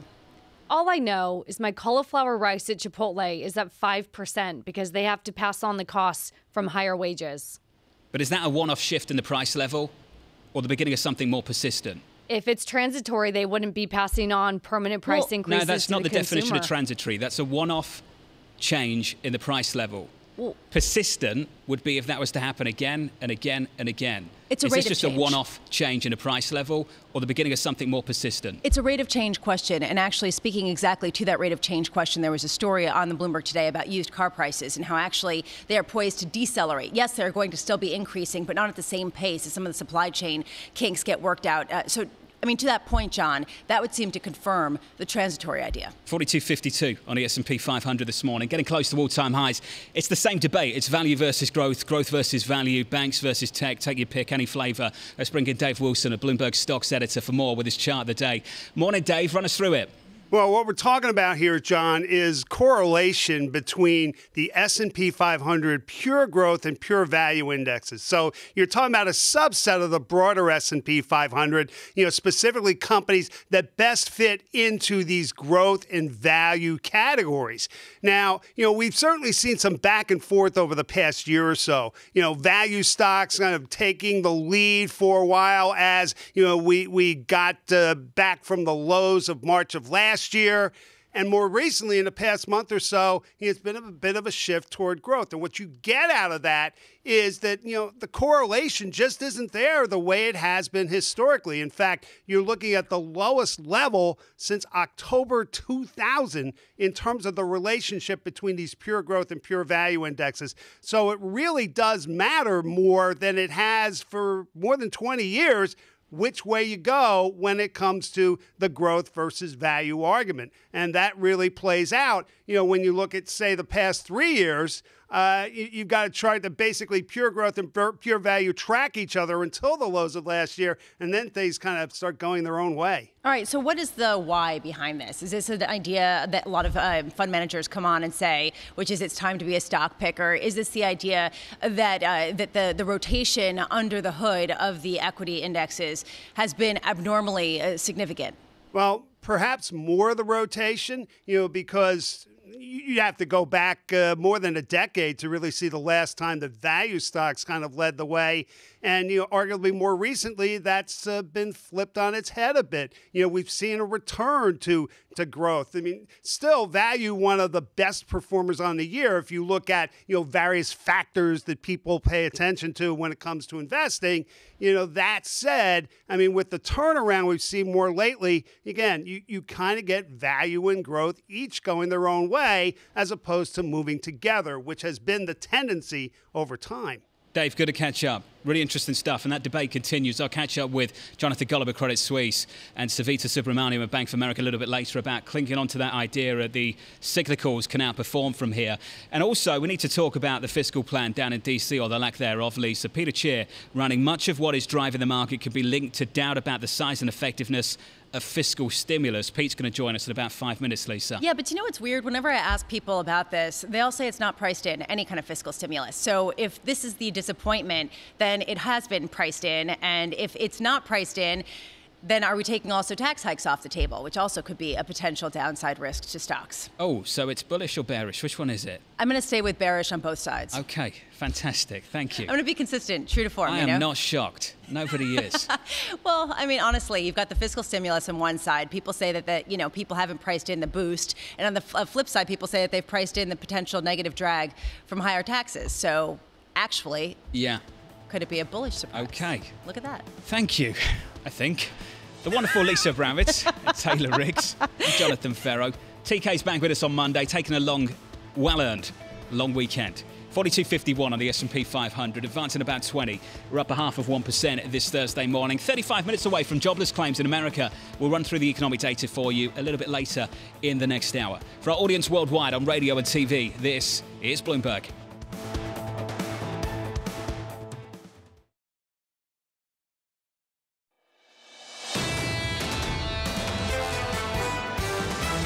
The bump in the road is the road to recovery and inflation. Powell is very optimistic that we are going to get a robust labor market recovery, that inflation will be contained. I'm not surprised also to hear the language of Fed Chair Jay Powell. They're committed to going at this gradually. What they don't want to do is take a dramatic and drastic action to really result in a sharp shift. He's just been saying essentially, wait, look, and we'll respond if we need to, but there ain't no inflation problem. This is Bloomberg Surveillance with Tom Keene, Jonathan Ferro, and Lisa Abramowicz. From New York City, for our audience worldwide, good morning, good morning. This is Bloomberg Surveillance live on TV and radio alongside Lisa Abramowicz and Taylor Riggs. I'm Jonathan Ferro. TK taking a long weekend. He'll be back with us on a Monday. Looking at the price action right now, 42.52, advancing 21 points on the S&P 500. Lisa, your takeout last week, it's as you were.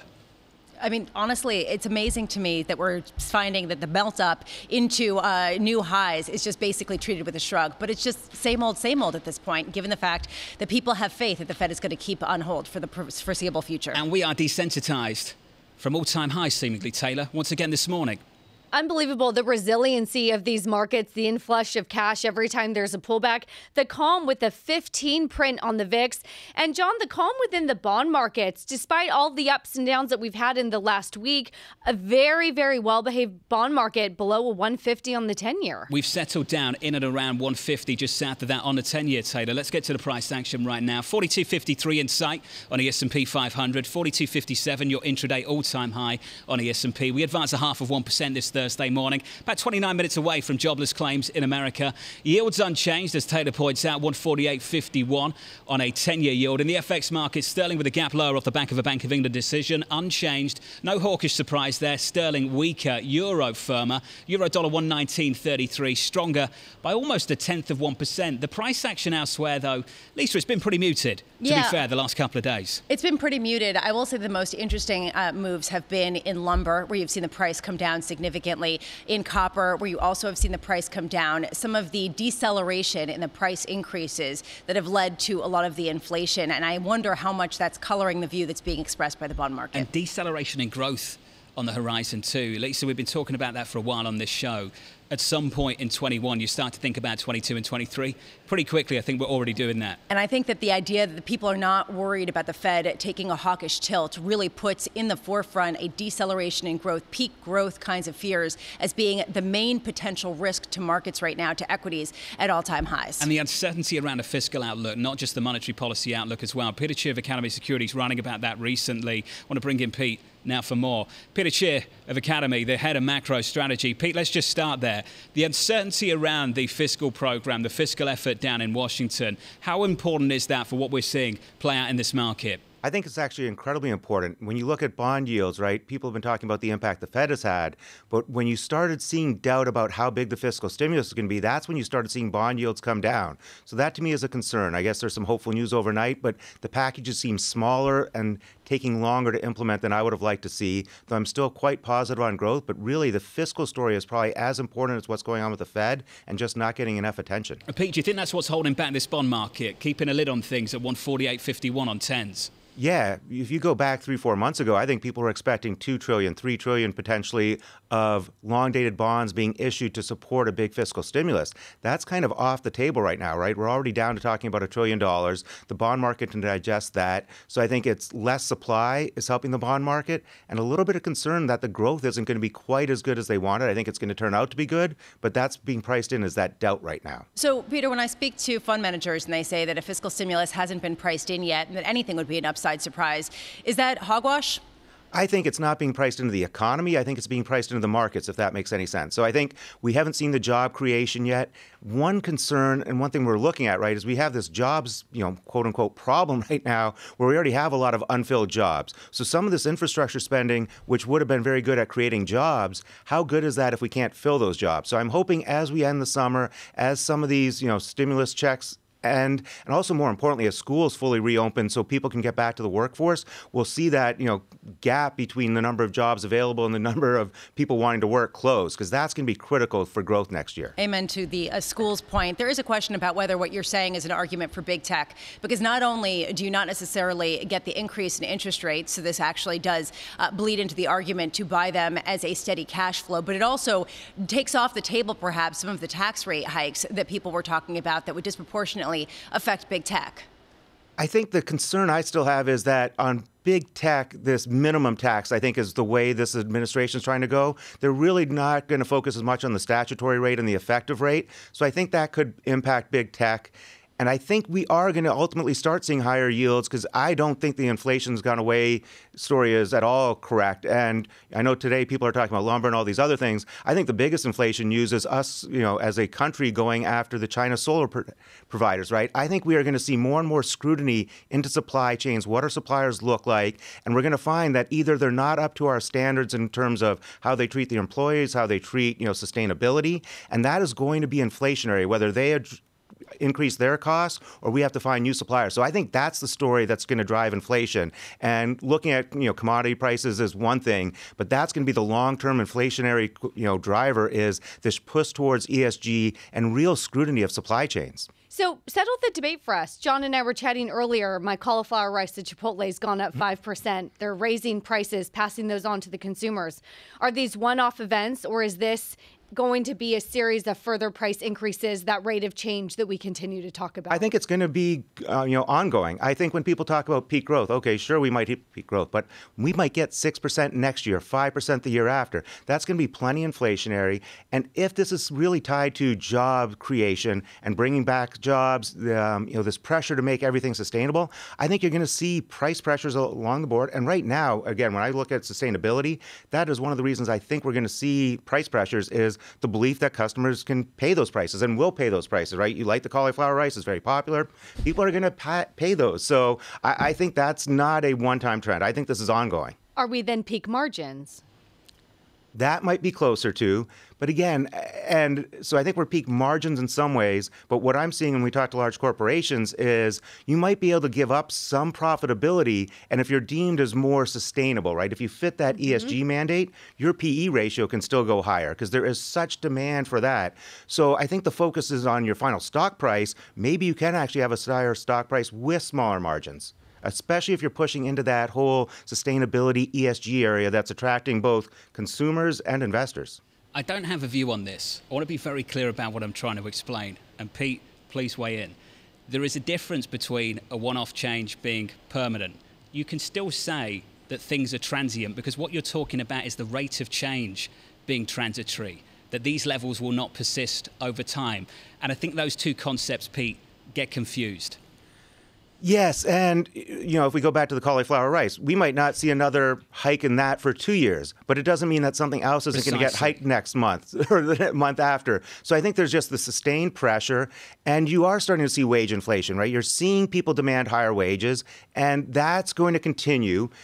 And even when you look at lumber, it's probably still up 20%. So that's a massive, massive gain, right? If you think about 3% inflation as the target, you've just covered still probably 5 years worth of inflation. So let's not get overly, worked up about the current moves. I just think this is going to be very, very persistent. You're going to see prices continue to move up, and it's going to be on the things that we consume. I think that's one of the other big issues that we all face is how do we actually measure inflation and, what values are worthwhile and what's affecting our day-to-day life. And I would say right now, inflation is off the charts in what most of us actually buy. Let's talk about what it means for credit, Pete, your world. This was from Manny Roman at PIMCO, speaking to us in the last 24 hours. In March 2020, you had real opportunity in high yield and private credit. It's been very good.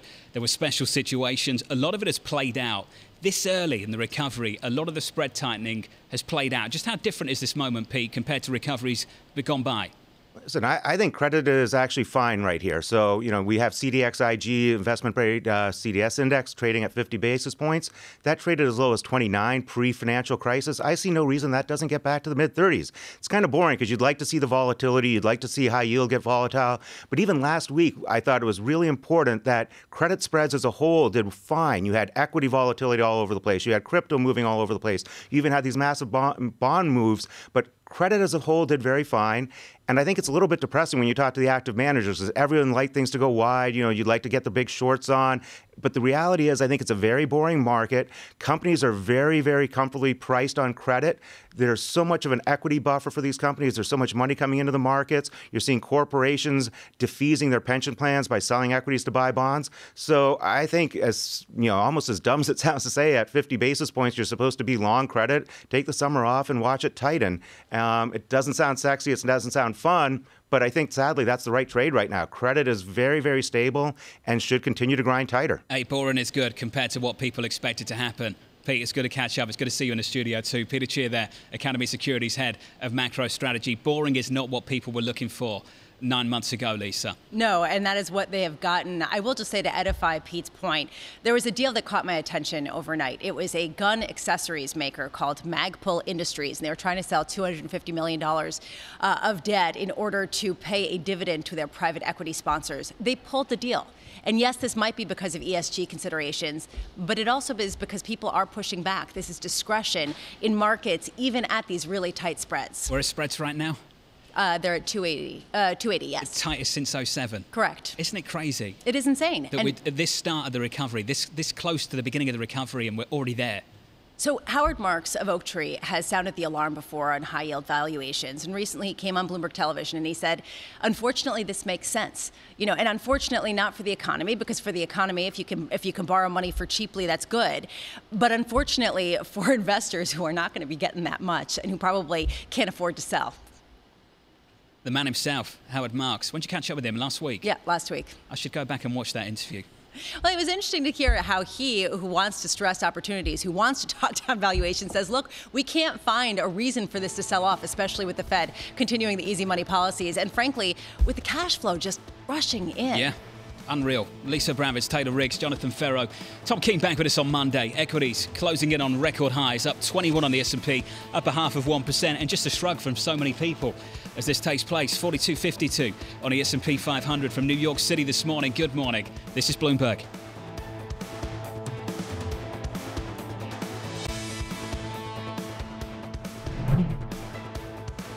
With the First Word News, I'm Rishka Gupta. Prime Minister Boris Johnson's government is to convene a London summit to help tackle the lagging COVID-19 vaccination rate in the UK's capital. The latest numbers show that 60% of Londoners have had at least one dose of the vaccine, compared with 73 to 79% across England's other regions. There's been a surge in Delta variant cases in the UK, though daily fatalities remain low.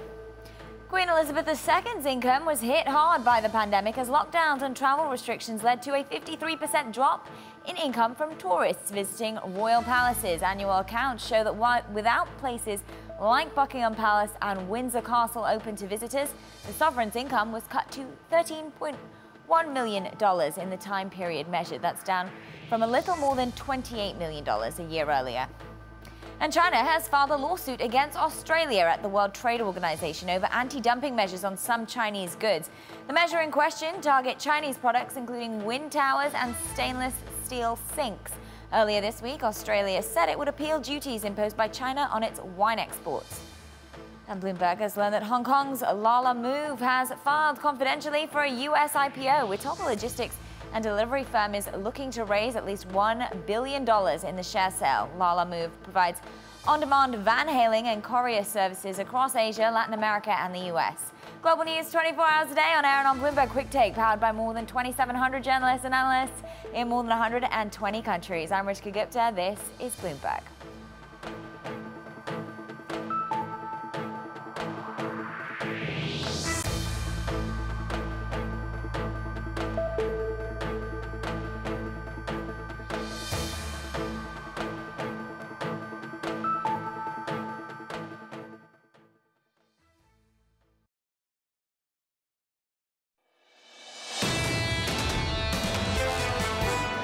The U.S. economy is really on fire. Almost everything is growing much faster. We've had almost a perfect storm here of massive government spending, central bank accommodation, record low interest rates, and that's a recipe to really power an economy. That was Stephen Schwartzman there, the Blackstone CEO from New York City this morning. Good morning. Alongside me, Lisa Abramowicz, Taylor Riggs, Tom Keene will be back with us on Monday. I'm Jonathan Ferro. Here's the price action for you. Kicking things off this Thursday morning, approaching jobless claims in America, 12 minutes away. Equity futures up 21 to 42.52, advancing about 0.5%. Euro dollar firmer by a little more than a tenth. Euro 119.39 against the US dollar. And yields unchanged, 148.35. Can we call it a snooze, Lisa Abramowicz? Maybe we can in the bond market. We can in the bond market. In stocks, it's snoozing up to record highs. But in bonds, it is stasis. That's all I can say. Getting a headline from Senator Portman. He says Manchin is supportive of the infrastructure package on offer. We're making a step forward here, Lisa, around infrastructure talks. That's been the idea here, the golden ticket we were hearing about earlier today, meeting with President Biden, the group of bipartisan senators. The question is, $559 billion, is that the end or is that the beginning of the fiscal spending we can expect over the next 2 years? Let's bring in Terry Haynes, shall we? Pangea Policy Foundry joins us right now. Terry, let's start there. What we can expect, as far as you're concerned, down in D.C. on the fiscal front? What we can expect, firstly, is a touted roughly $1 trillion infrastructure package, like the one I've been talking about for the last month or so, of which, as Lisa says, about $559 billion is new spending. Brings up a dichotomy for markets, by the way. You'll hear Washington pump high numbers, but then a lot of it isn't new spending, and that's important to understand. The last COVID relief bill, for example, touted as $2 trillion, but only $1 trillion is going to get spent this year. The rest run out over the next 8 years. So you're going to get that. Are you going to get much of anything else at this point? I really doubt it. The so-called Families Plan, another couple of $1 trillion, I think is going to be very difficult to pass, even with all Democratic votes. And then what you're into is you're into spending, which is going to be largely flat into next year, and you've got the debt ceiling as a potential surprise. But Washington's attention is going to be taken up between now and the end of September, a time in which the House and the Senate are roughly in only one out of those next 3 months, with getting the infrastructure bill done and otherwise partisan warfare about all the other stuff I just mentioned. As we talk about $559 billion of new spending, Terry, how much political momentum is there behind balancing the budget, behind raising taxes or cutting spending ahead of that August debt deficit ceiling? Oh, none. Both parties talk about debt and deficit when it suits them. Democrats did over the 4 years of the previous administration, but in reality, where the parties tend to come together, and as we've seen, is on spending things. COVID is a money spender. The China bill was a money spender. Those things are money spenders, and the parties come together around those things. But most of the rest of it, I think federal spending is going to be largely flat, as I say. But the rest of it, they will fight over. But I don't think you're going to see anything beyond the infrastructure package today, anyway. Terry, where then is the momentum on how we're going to pay for all of this? We're going to pay for it, Taylor? The devil's in the details on the infrastructure bill. I edged up my odds to 75% on infrastructure last night, but on the news. But I'll still give you 25% things fall apart. And one of the details here is that we don't exactly know how they're going to try to pay for it, and they say they are going to pay for it. And they say they're going to pay for it without tax increases. So there are not insubstantial difficulties here yet. And I think what markets see is a deal solidifying. I mean, the likeliest scenario here. The markets will see a deal solidifying over the next week, but they'll see wrangling around this deal and passing it out of both houses through the month of July. So there's going to be a lot of volatility here, and one of the details that will cause that volatility is exactly how the thing is paid for. And you don't worry about debt and deficits during wartime. When then should we begin to discuss it? My view of this very simply is that unless Washington gets a market signal that there's too much debt or too much deficit, Washington is not going to heed a call. But my favorite example of this is the 2017 tax bill. And no disrespect to anybody who put that together, but understand that the red line for Republicans was they weren't going to go into deficit any more than $1.5 trillion over 10 years. Yeah. Now, when you're talking about how to manage a deficit increase, that's a sign that you're really not serious about bringing the deficit down, and that's the way Washington is these days, regardless of party. Yeah, and Terry, if it weren't that way, people probably would be accusing it of not recognizing the reality we're in of pretty low bond yields. Since Tom Keene is not here, I'm going to channel him and talk about how close we are to the 2022 midterm elections. Is this fiscal package that we're seeing coalesce in Washington, D.C. going to be viewed as a win for the Republicans or a win for the Democrats? Yes. The answer to that is yes. Infrastructure spending is bipartisan. Members of both parties want to see better roads, bridges, fundamental infrastructure. They all want to be able to go home and say that they did that.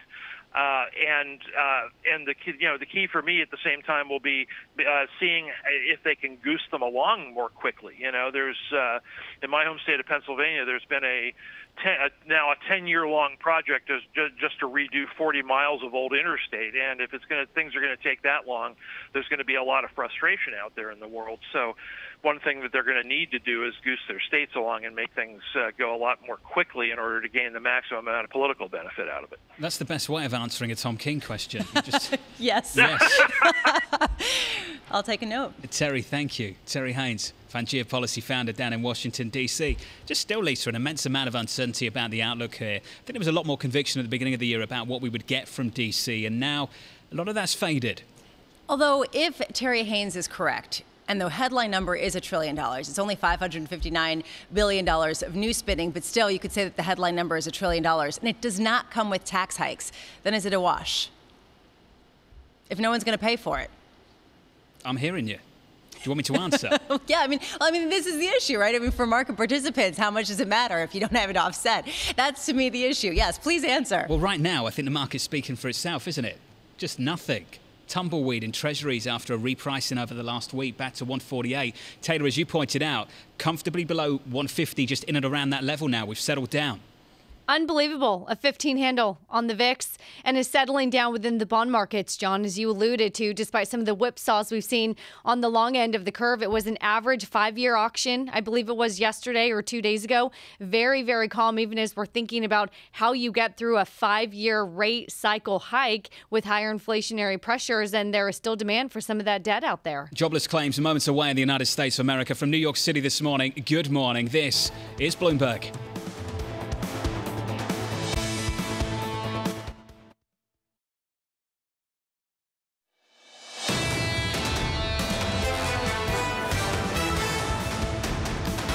From New York City for our audience worldwide, live on TV and radio, this is Bloomberg Surveillance alongside Taylor Riggs and Lisa Abramowicz. I'm Jonathan Ferro. Tom Keene will be back with us on Monday, waiting for some economic data in America. As that starts to come out, let's just run through the price action briefly. 42.53 on the S&P 500, positive about 0.5%.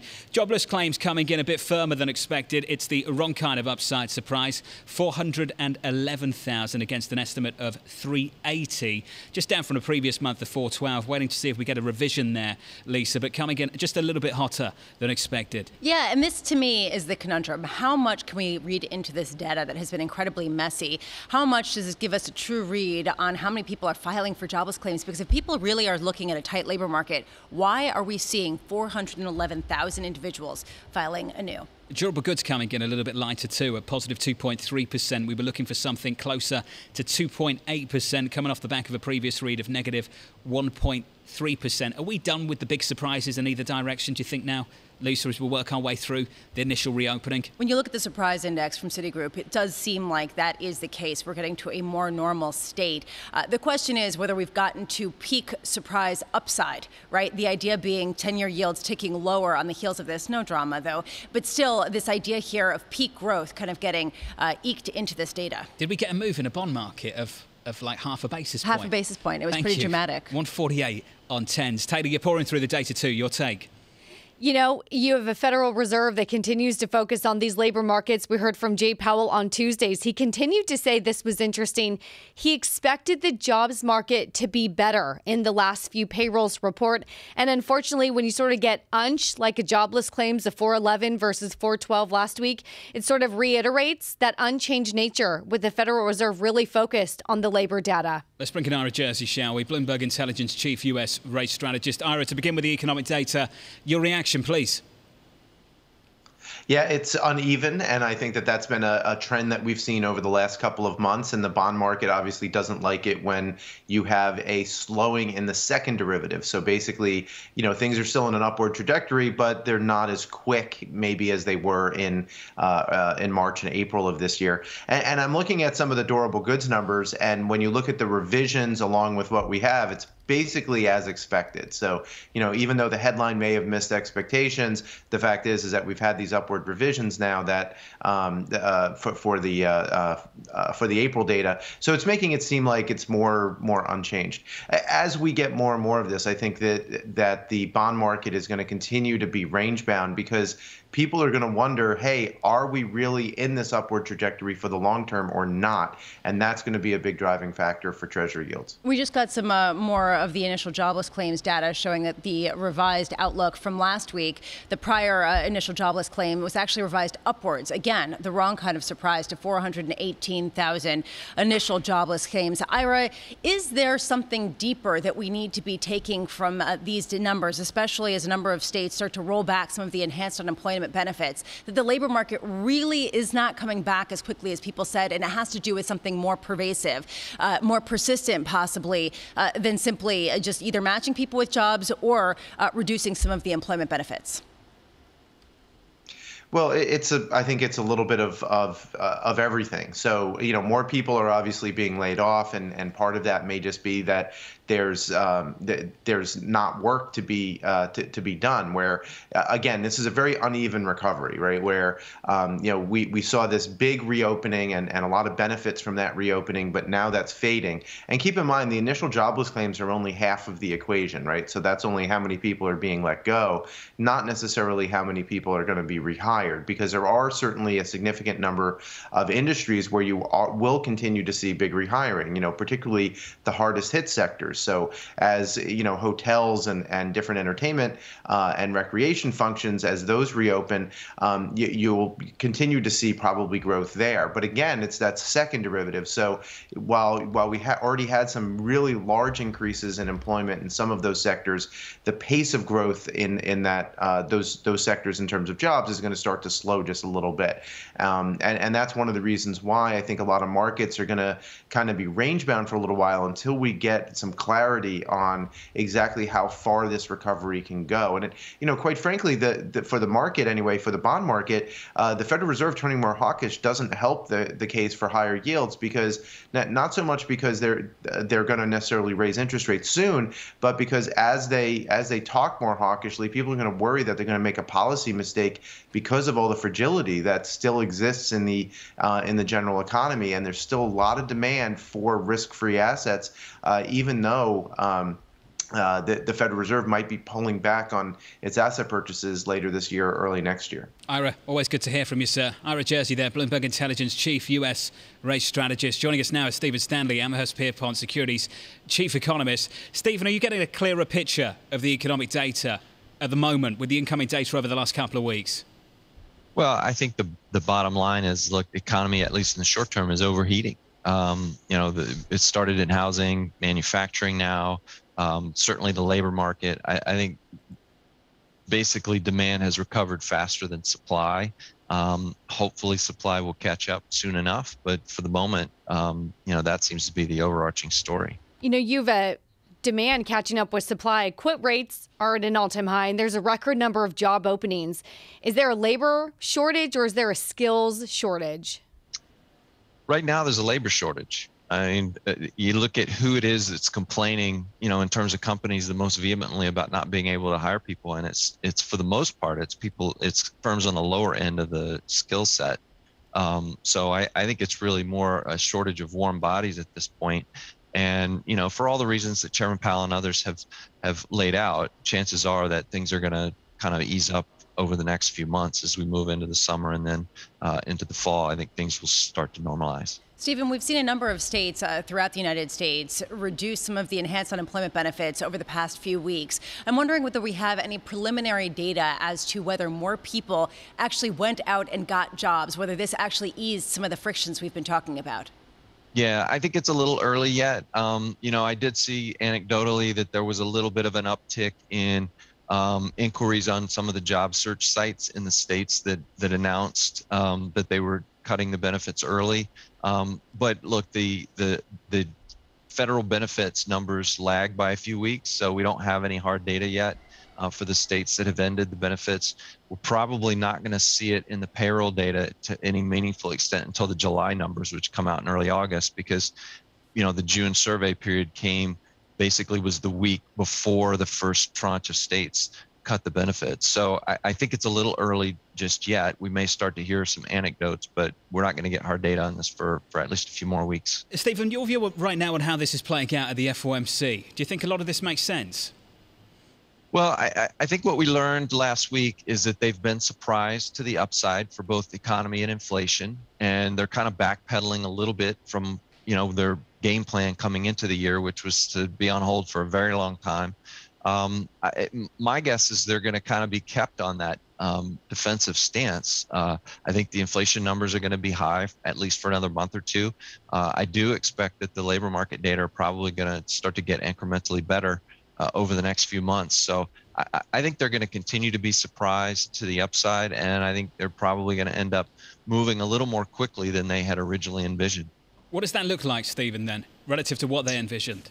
Yeah, so my assumption at this point is that the taper announcement comes at the September FOMC meeting. They start to actually taper in October, which probably puts me about 3 months ahead of the consensus.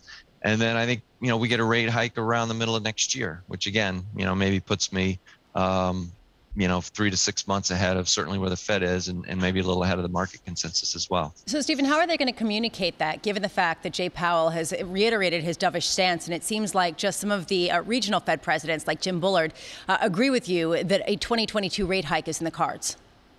Yeah, well, right now, as Powell and others have indicated, they're really not focused on rates just yet. The first order of business is asset purchases. They have to begin to taper those, and I think most people on the committee would like to end asset purchases before they start to raise rates. So, to the extent that they're feeling like maybe they need to raise rates a little earlier, that argues for an earlier beginning to tapering and then a quicker process. And I think that's going to be a key difference between this time around and 2014. I don't think they're going to have the luxury of moving very slowly on the taper process. I think they're going to have to get that done more quickly this time than they did last time around. And that's the worry a lot of people have, actually, Stephen. It's good to catch up and to get your view on things. Stephen Stanley there, Amherst Pierpont, Securities Chief Economist. Just off the back of this data, dollar a little bit weaker, dollar index a little bit lighter. We shave about 0.1% off the dollar index. Just to turn to the broader market, your bond market, basically unchanged, almost down about 0.5 basis point on a 10-year yield right now. Lisa, still south of 150. I'm struggling to understand, though, with some of these downside disappointments, the idea of downside economic surprises that we've been seeing, how we could get to a place where we accelerate the tapering and we accelerate the rate hike. What would be the trigger for that? And that's what I'm thinking about right now. Would it be labor market progress? Would it be inflation that seems to be more persistent? Based on what we're seeing right now with auto prices and the potential deceleration there and lumber prices, not seeing where that comes into play either. So yes, this is a worry, to echo what you were saying, but I'm just not seeing it necessarily played out in the data just yet. It's that commitment to being late from the Federal Reserve. They've basically wrote into their framework that we're now going to be data dependent, not forecast dependent, outcome dependent, which will leave them to be late by definition, Lisa. And if they're late, there's this concern that once they do start to move, they have to move more quickly. Well, but that is predicated, and I agree with you. That's predicated, though, on the idea that we will get inflation, that will pick up more materially. And I think that really is the question. I mean, none of us know the answer to this, but if people are worried about that, why are we not seeing inflation expectations pick up materially? Yeah, coming up on the program in the next hour at the Open, I'll be catching up with Savita Subramaniam of Bank of America. We'll be catching up with Jonathan Golub of Credit Suisse as well. Going into that, equities approaching all-time highs, 42.52 on the S&P 500. Taylor Riggs, a final word before I run on this equity market, climbing back towards record highs. Record highs and across the board, 25 basis points on the 2-year. We go nowhere, John. Pretty dull elsewhere, isn't it, Taylor? Taylor Riggs, Lisa Abramowicz, Jonathan Ferro. More of us tomorrow. Tom Keene will be back with us on Monday after his long weekend. Do we get to call it a sabbatical when Tom takes time off? I'm sure you will, so it's not about whether you get to or not. I will call it that on Monday when he returns. Your equity market, 42.52. Heard worldwide on Bloomberg Radio, seen worldwide on Bloomberg TV. For our audience worldwide, this is Bloomberg Surveillance.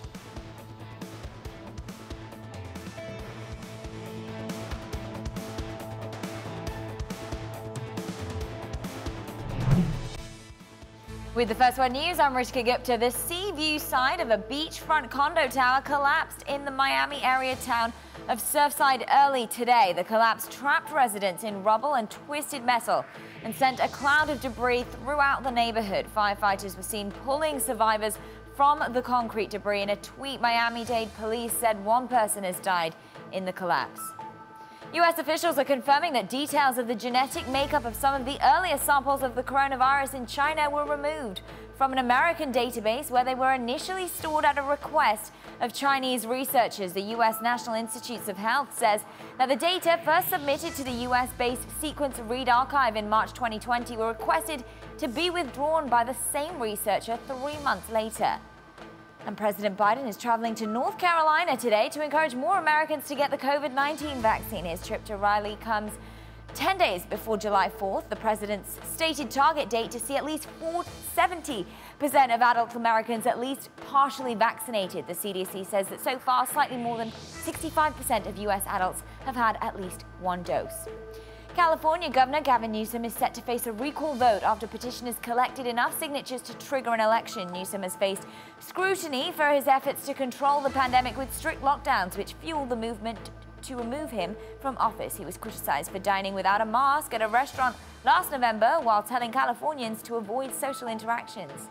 Global News, 24 hours a day on air and on Bloomberg Quick Take, powered by more than 2,700 journalists and analysts in more than 120 countries. I'm Ritika Gupta. This is Bloomberg.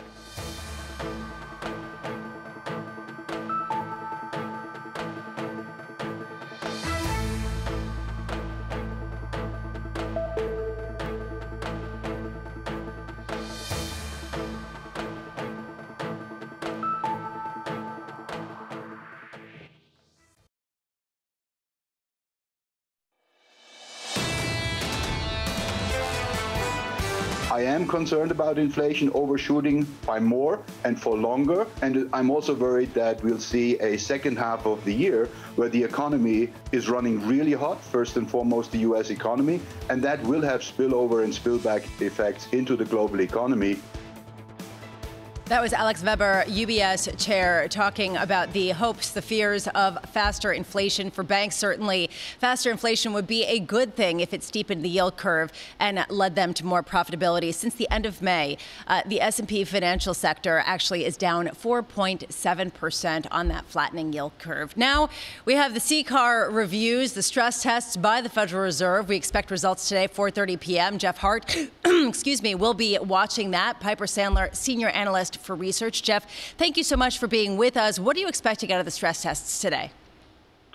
Yeah, good morning. You know, I'm actually expecting it to be much less eventful than in the past. This is kind of the first non-pandemic CCAR under the stress capital buffer methodology. So, I mean, we're unlikely to get specific dollar amounts kind of from the companies that we've gotten in the past. And so there'll be probably less information out there, which is going to make it harder to be able to actually call winners and losers, you know, tonight as opposed to over the course of the next year.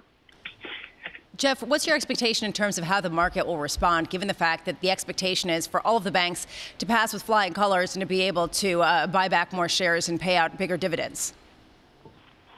Yeah, I mean, it sure doesn't seem like anyone should fail, and that, you know, all these banks passed last year and they've built a lot of capital kind of since then, so that shouldn't be too much of an issue. I mean, the thing that could get interesting is to the extent that someone's stress capital buffer, as the Fed calculates it, changes meaningfully from what it was last year. I mean, that could inject some excitement into it, but it seems like it's going to be, I think, a fairly straightforward exercise. We'll kind of see what kind of results we end up getting out. But I mean, the bottom line good news is the banks are going to be able to start returning capital again. And that's been some pretty big buybacks, and I actually think all of them will you know, raise their dividend, which is kind of kind of unique to this year as well. But it just kind of, in the past, you've been able to call winners and losers. It's been kind of a night where who came out the best. I don't think we're actually going to get, you know, specific dollar amount capital plans from many of the banks. To the extent we get some, that'll make it more interesting. But I think it'll be more we're going to raise our dividend X amount, and here's our excess capital under the stress capital buffer. We'd like to return it to shareholders in a, you know, prudent manner or something like that, as opposed to, you know, go back 2 years ago, a company would come out and say, we're planning to buy back $5 billion, you know, worth of stock, and then you could kind of judge that better. Jeff, from the market perspective, there's been some big underperformance for the financials as of late. Does anything today change the game in terms of how you're thinking about some of these dividends, some of these buybacks, a boost perhaps to the share price? You know, I don't think it's going to change it a whole lot. I mean, kind of as banks had a pretty nice run, and I think, when we started seeing kind of interest rates maybe going another way, it became kind of an excuse for some selling. But when I kind of look at kind of the outlook for banks over the next, let's call it a year or two, I think it's still constructive and still positive. And capital returns are a big part of that. I just think that's kind of expected that they're going to be pretty good. So I don't think we're necessarily going to get anything surprising tonight that's going to make people that much more excited or that much more scared of the banks specifically. Within your research, are you seeing a bifurcation between some of the big banks and maybe some of the more regional players, or is this broad-based a positive environment? I think it's pretty broad-based positive environment. I think the bigger players, when you start looking at the universal banks like a J.P. Morgan or a Bank of America, are probably in a bit of a better position in that capital markets have been really strong and they have big capital markets businesses.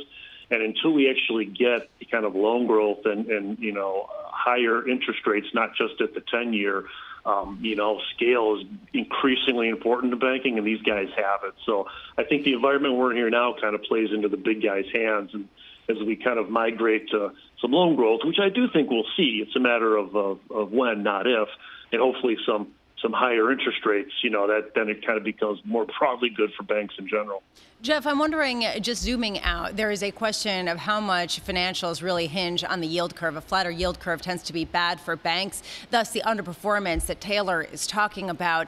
Was the reaction from last week's Fed meeting concerning to you? The idea that if the Fed takes any steps whatsoever about backing away from some of their easy money policies, that the yield curve actually flattens, not steepens, that this will actually bode poorly for the financial sector? Not so much. I mean, it's interesting. Bank stocks tend to move with the 10-year, even though, something like the maybe 5-year, 6-month spread means a lot more for their fundamentals. So the stocks tend to move. So as we kind of look at it here, the 10-year coming down typically will bring the bank stocks down. But I don't really think the interest rate environment for them has changed a whole lot over the last couple of weeks. We're still kind of waiting for the short end to go up, and that's what we really ultimately need to see. Ideally, the Fed starts raising short-term interest rates and the curve steepens because they're responding to a strong economy, and that'd be really good for banks.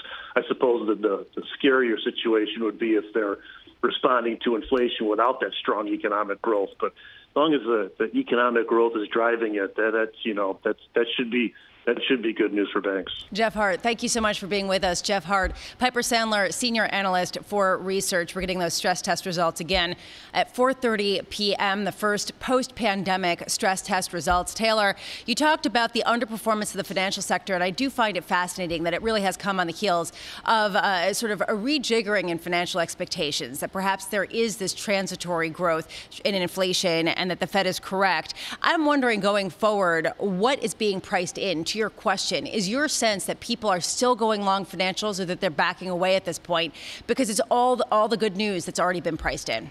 I've heard increasingly notes like UBS yesterday saying that they reiterate this pro-cyclical stance, Lisa, that indeed the market took a little bit of a pullback, but it is this reflationary, inflationary trade, despite perhaps what the bond markets are telling us within the column on a 210 on a 30-year. But it really has been a little bit of both, maybe a little bit of tech, maybe a little bit of cyclical, but it certainly has not been get out of the cyclical trade, it's done. Yeah, no, I would agree with you. No, that's actually what I'm hearing also from people who come on this show and other shows. That's exactly what they say as well. They're still doubling down on the banks. I gotta say, it's fascinating to hear about these record highs every single day, really not moving the needle in terms of our shrugging it off. And it doesn't seem like a very active market. But Taylor, is there anything that people say that you are hearing about what could potentially disrupt this?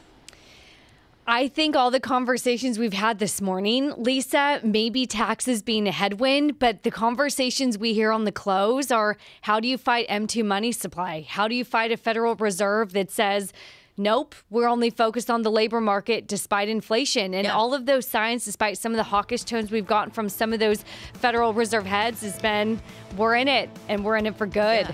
Mike Wilson pushing back a little bit, saying M2 growth has actually decelerated, so perhaps that could be a headwind. We will continue to discuss. Coming up on Balance of Power, Jared Bernstein of the Council of Economic Advisors. From New York, this is Bloomberg.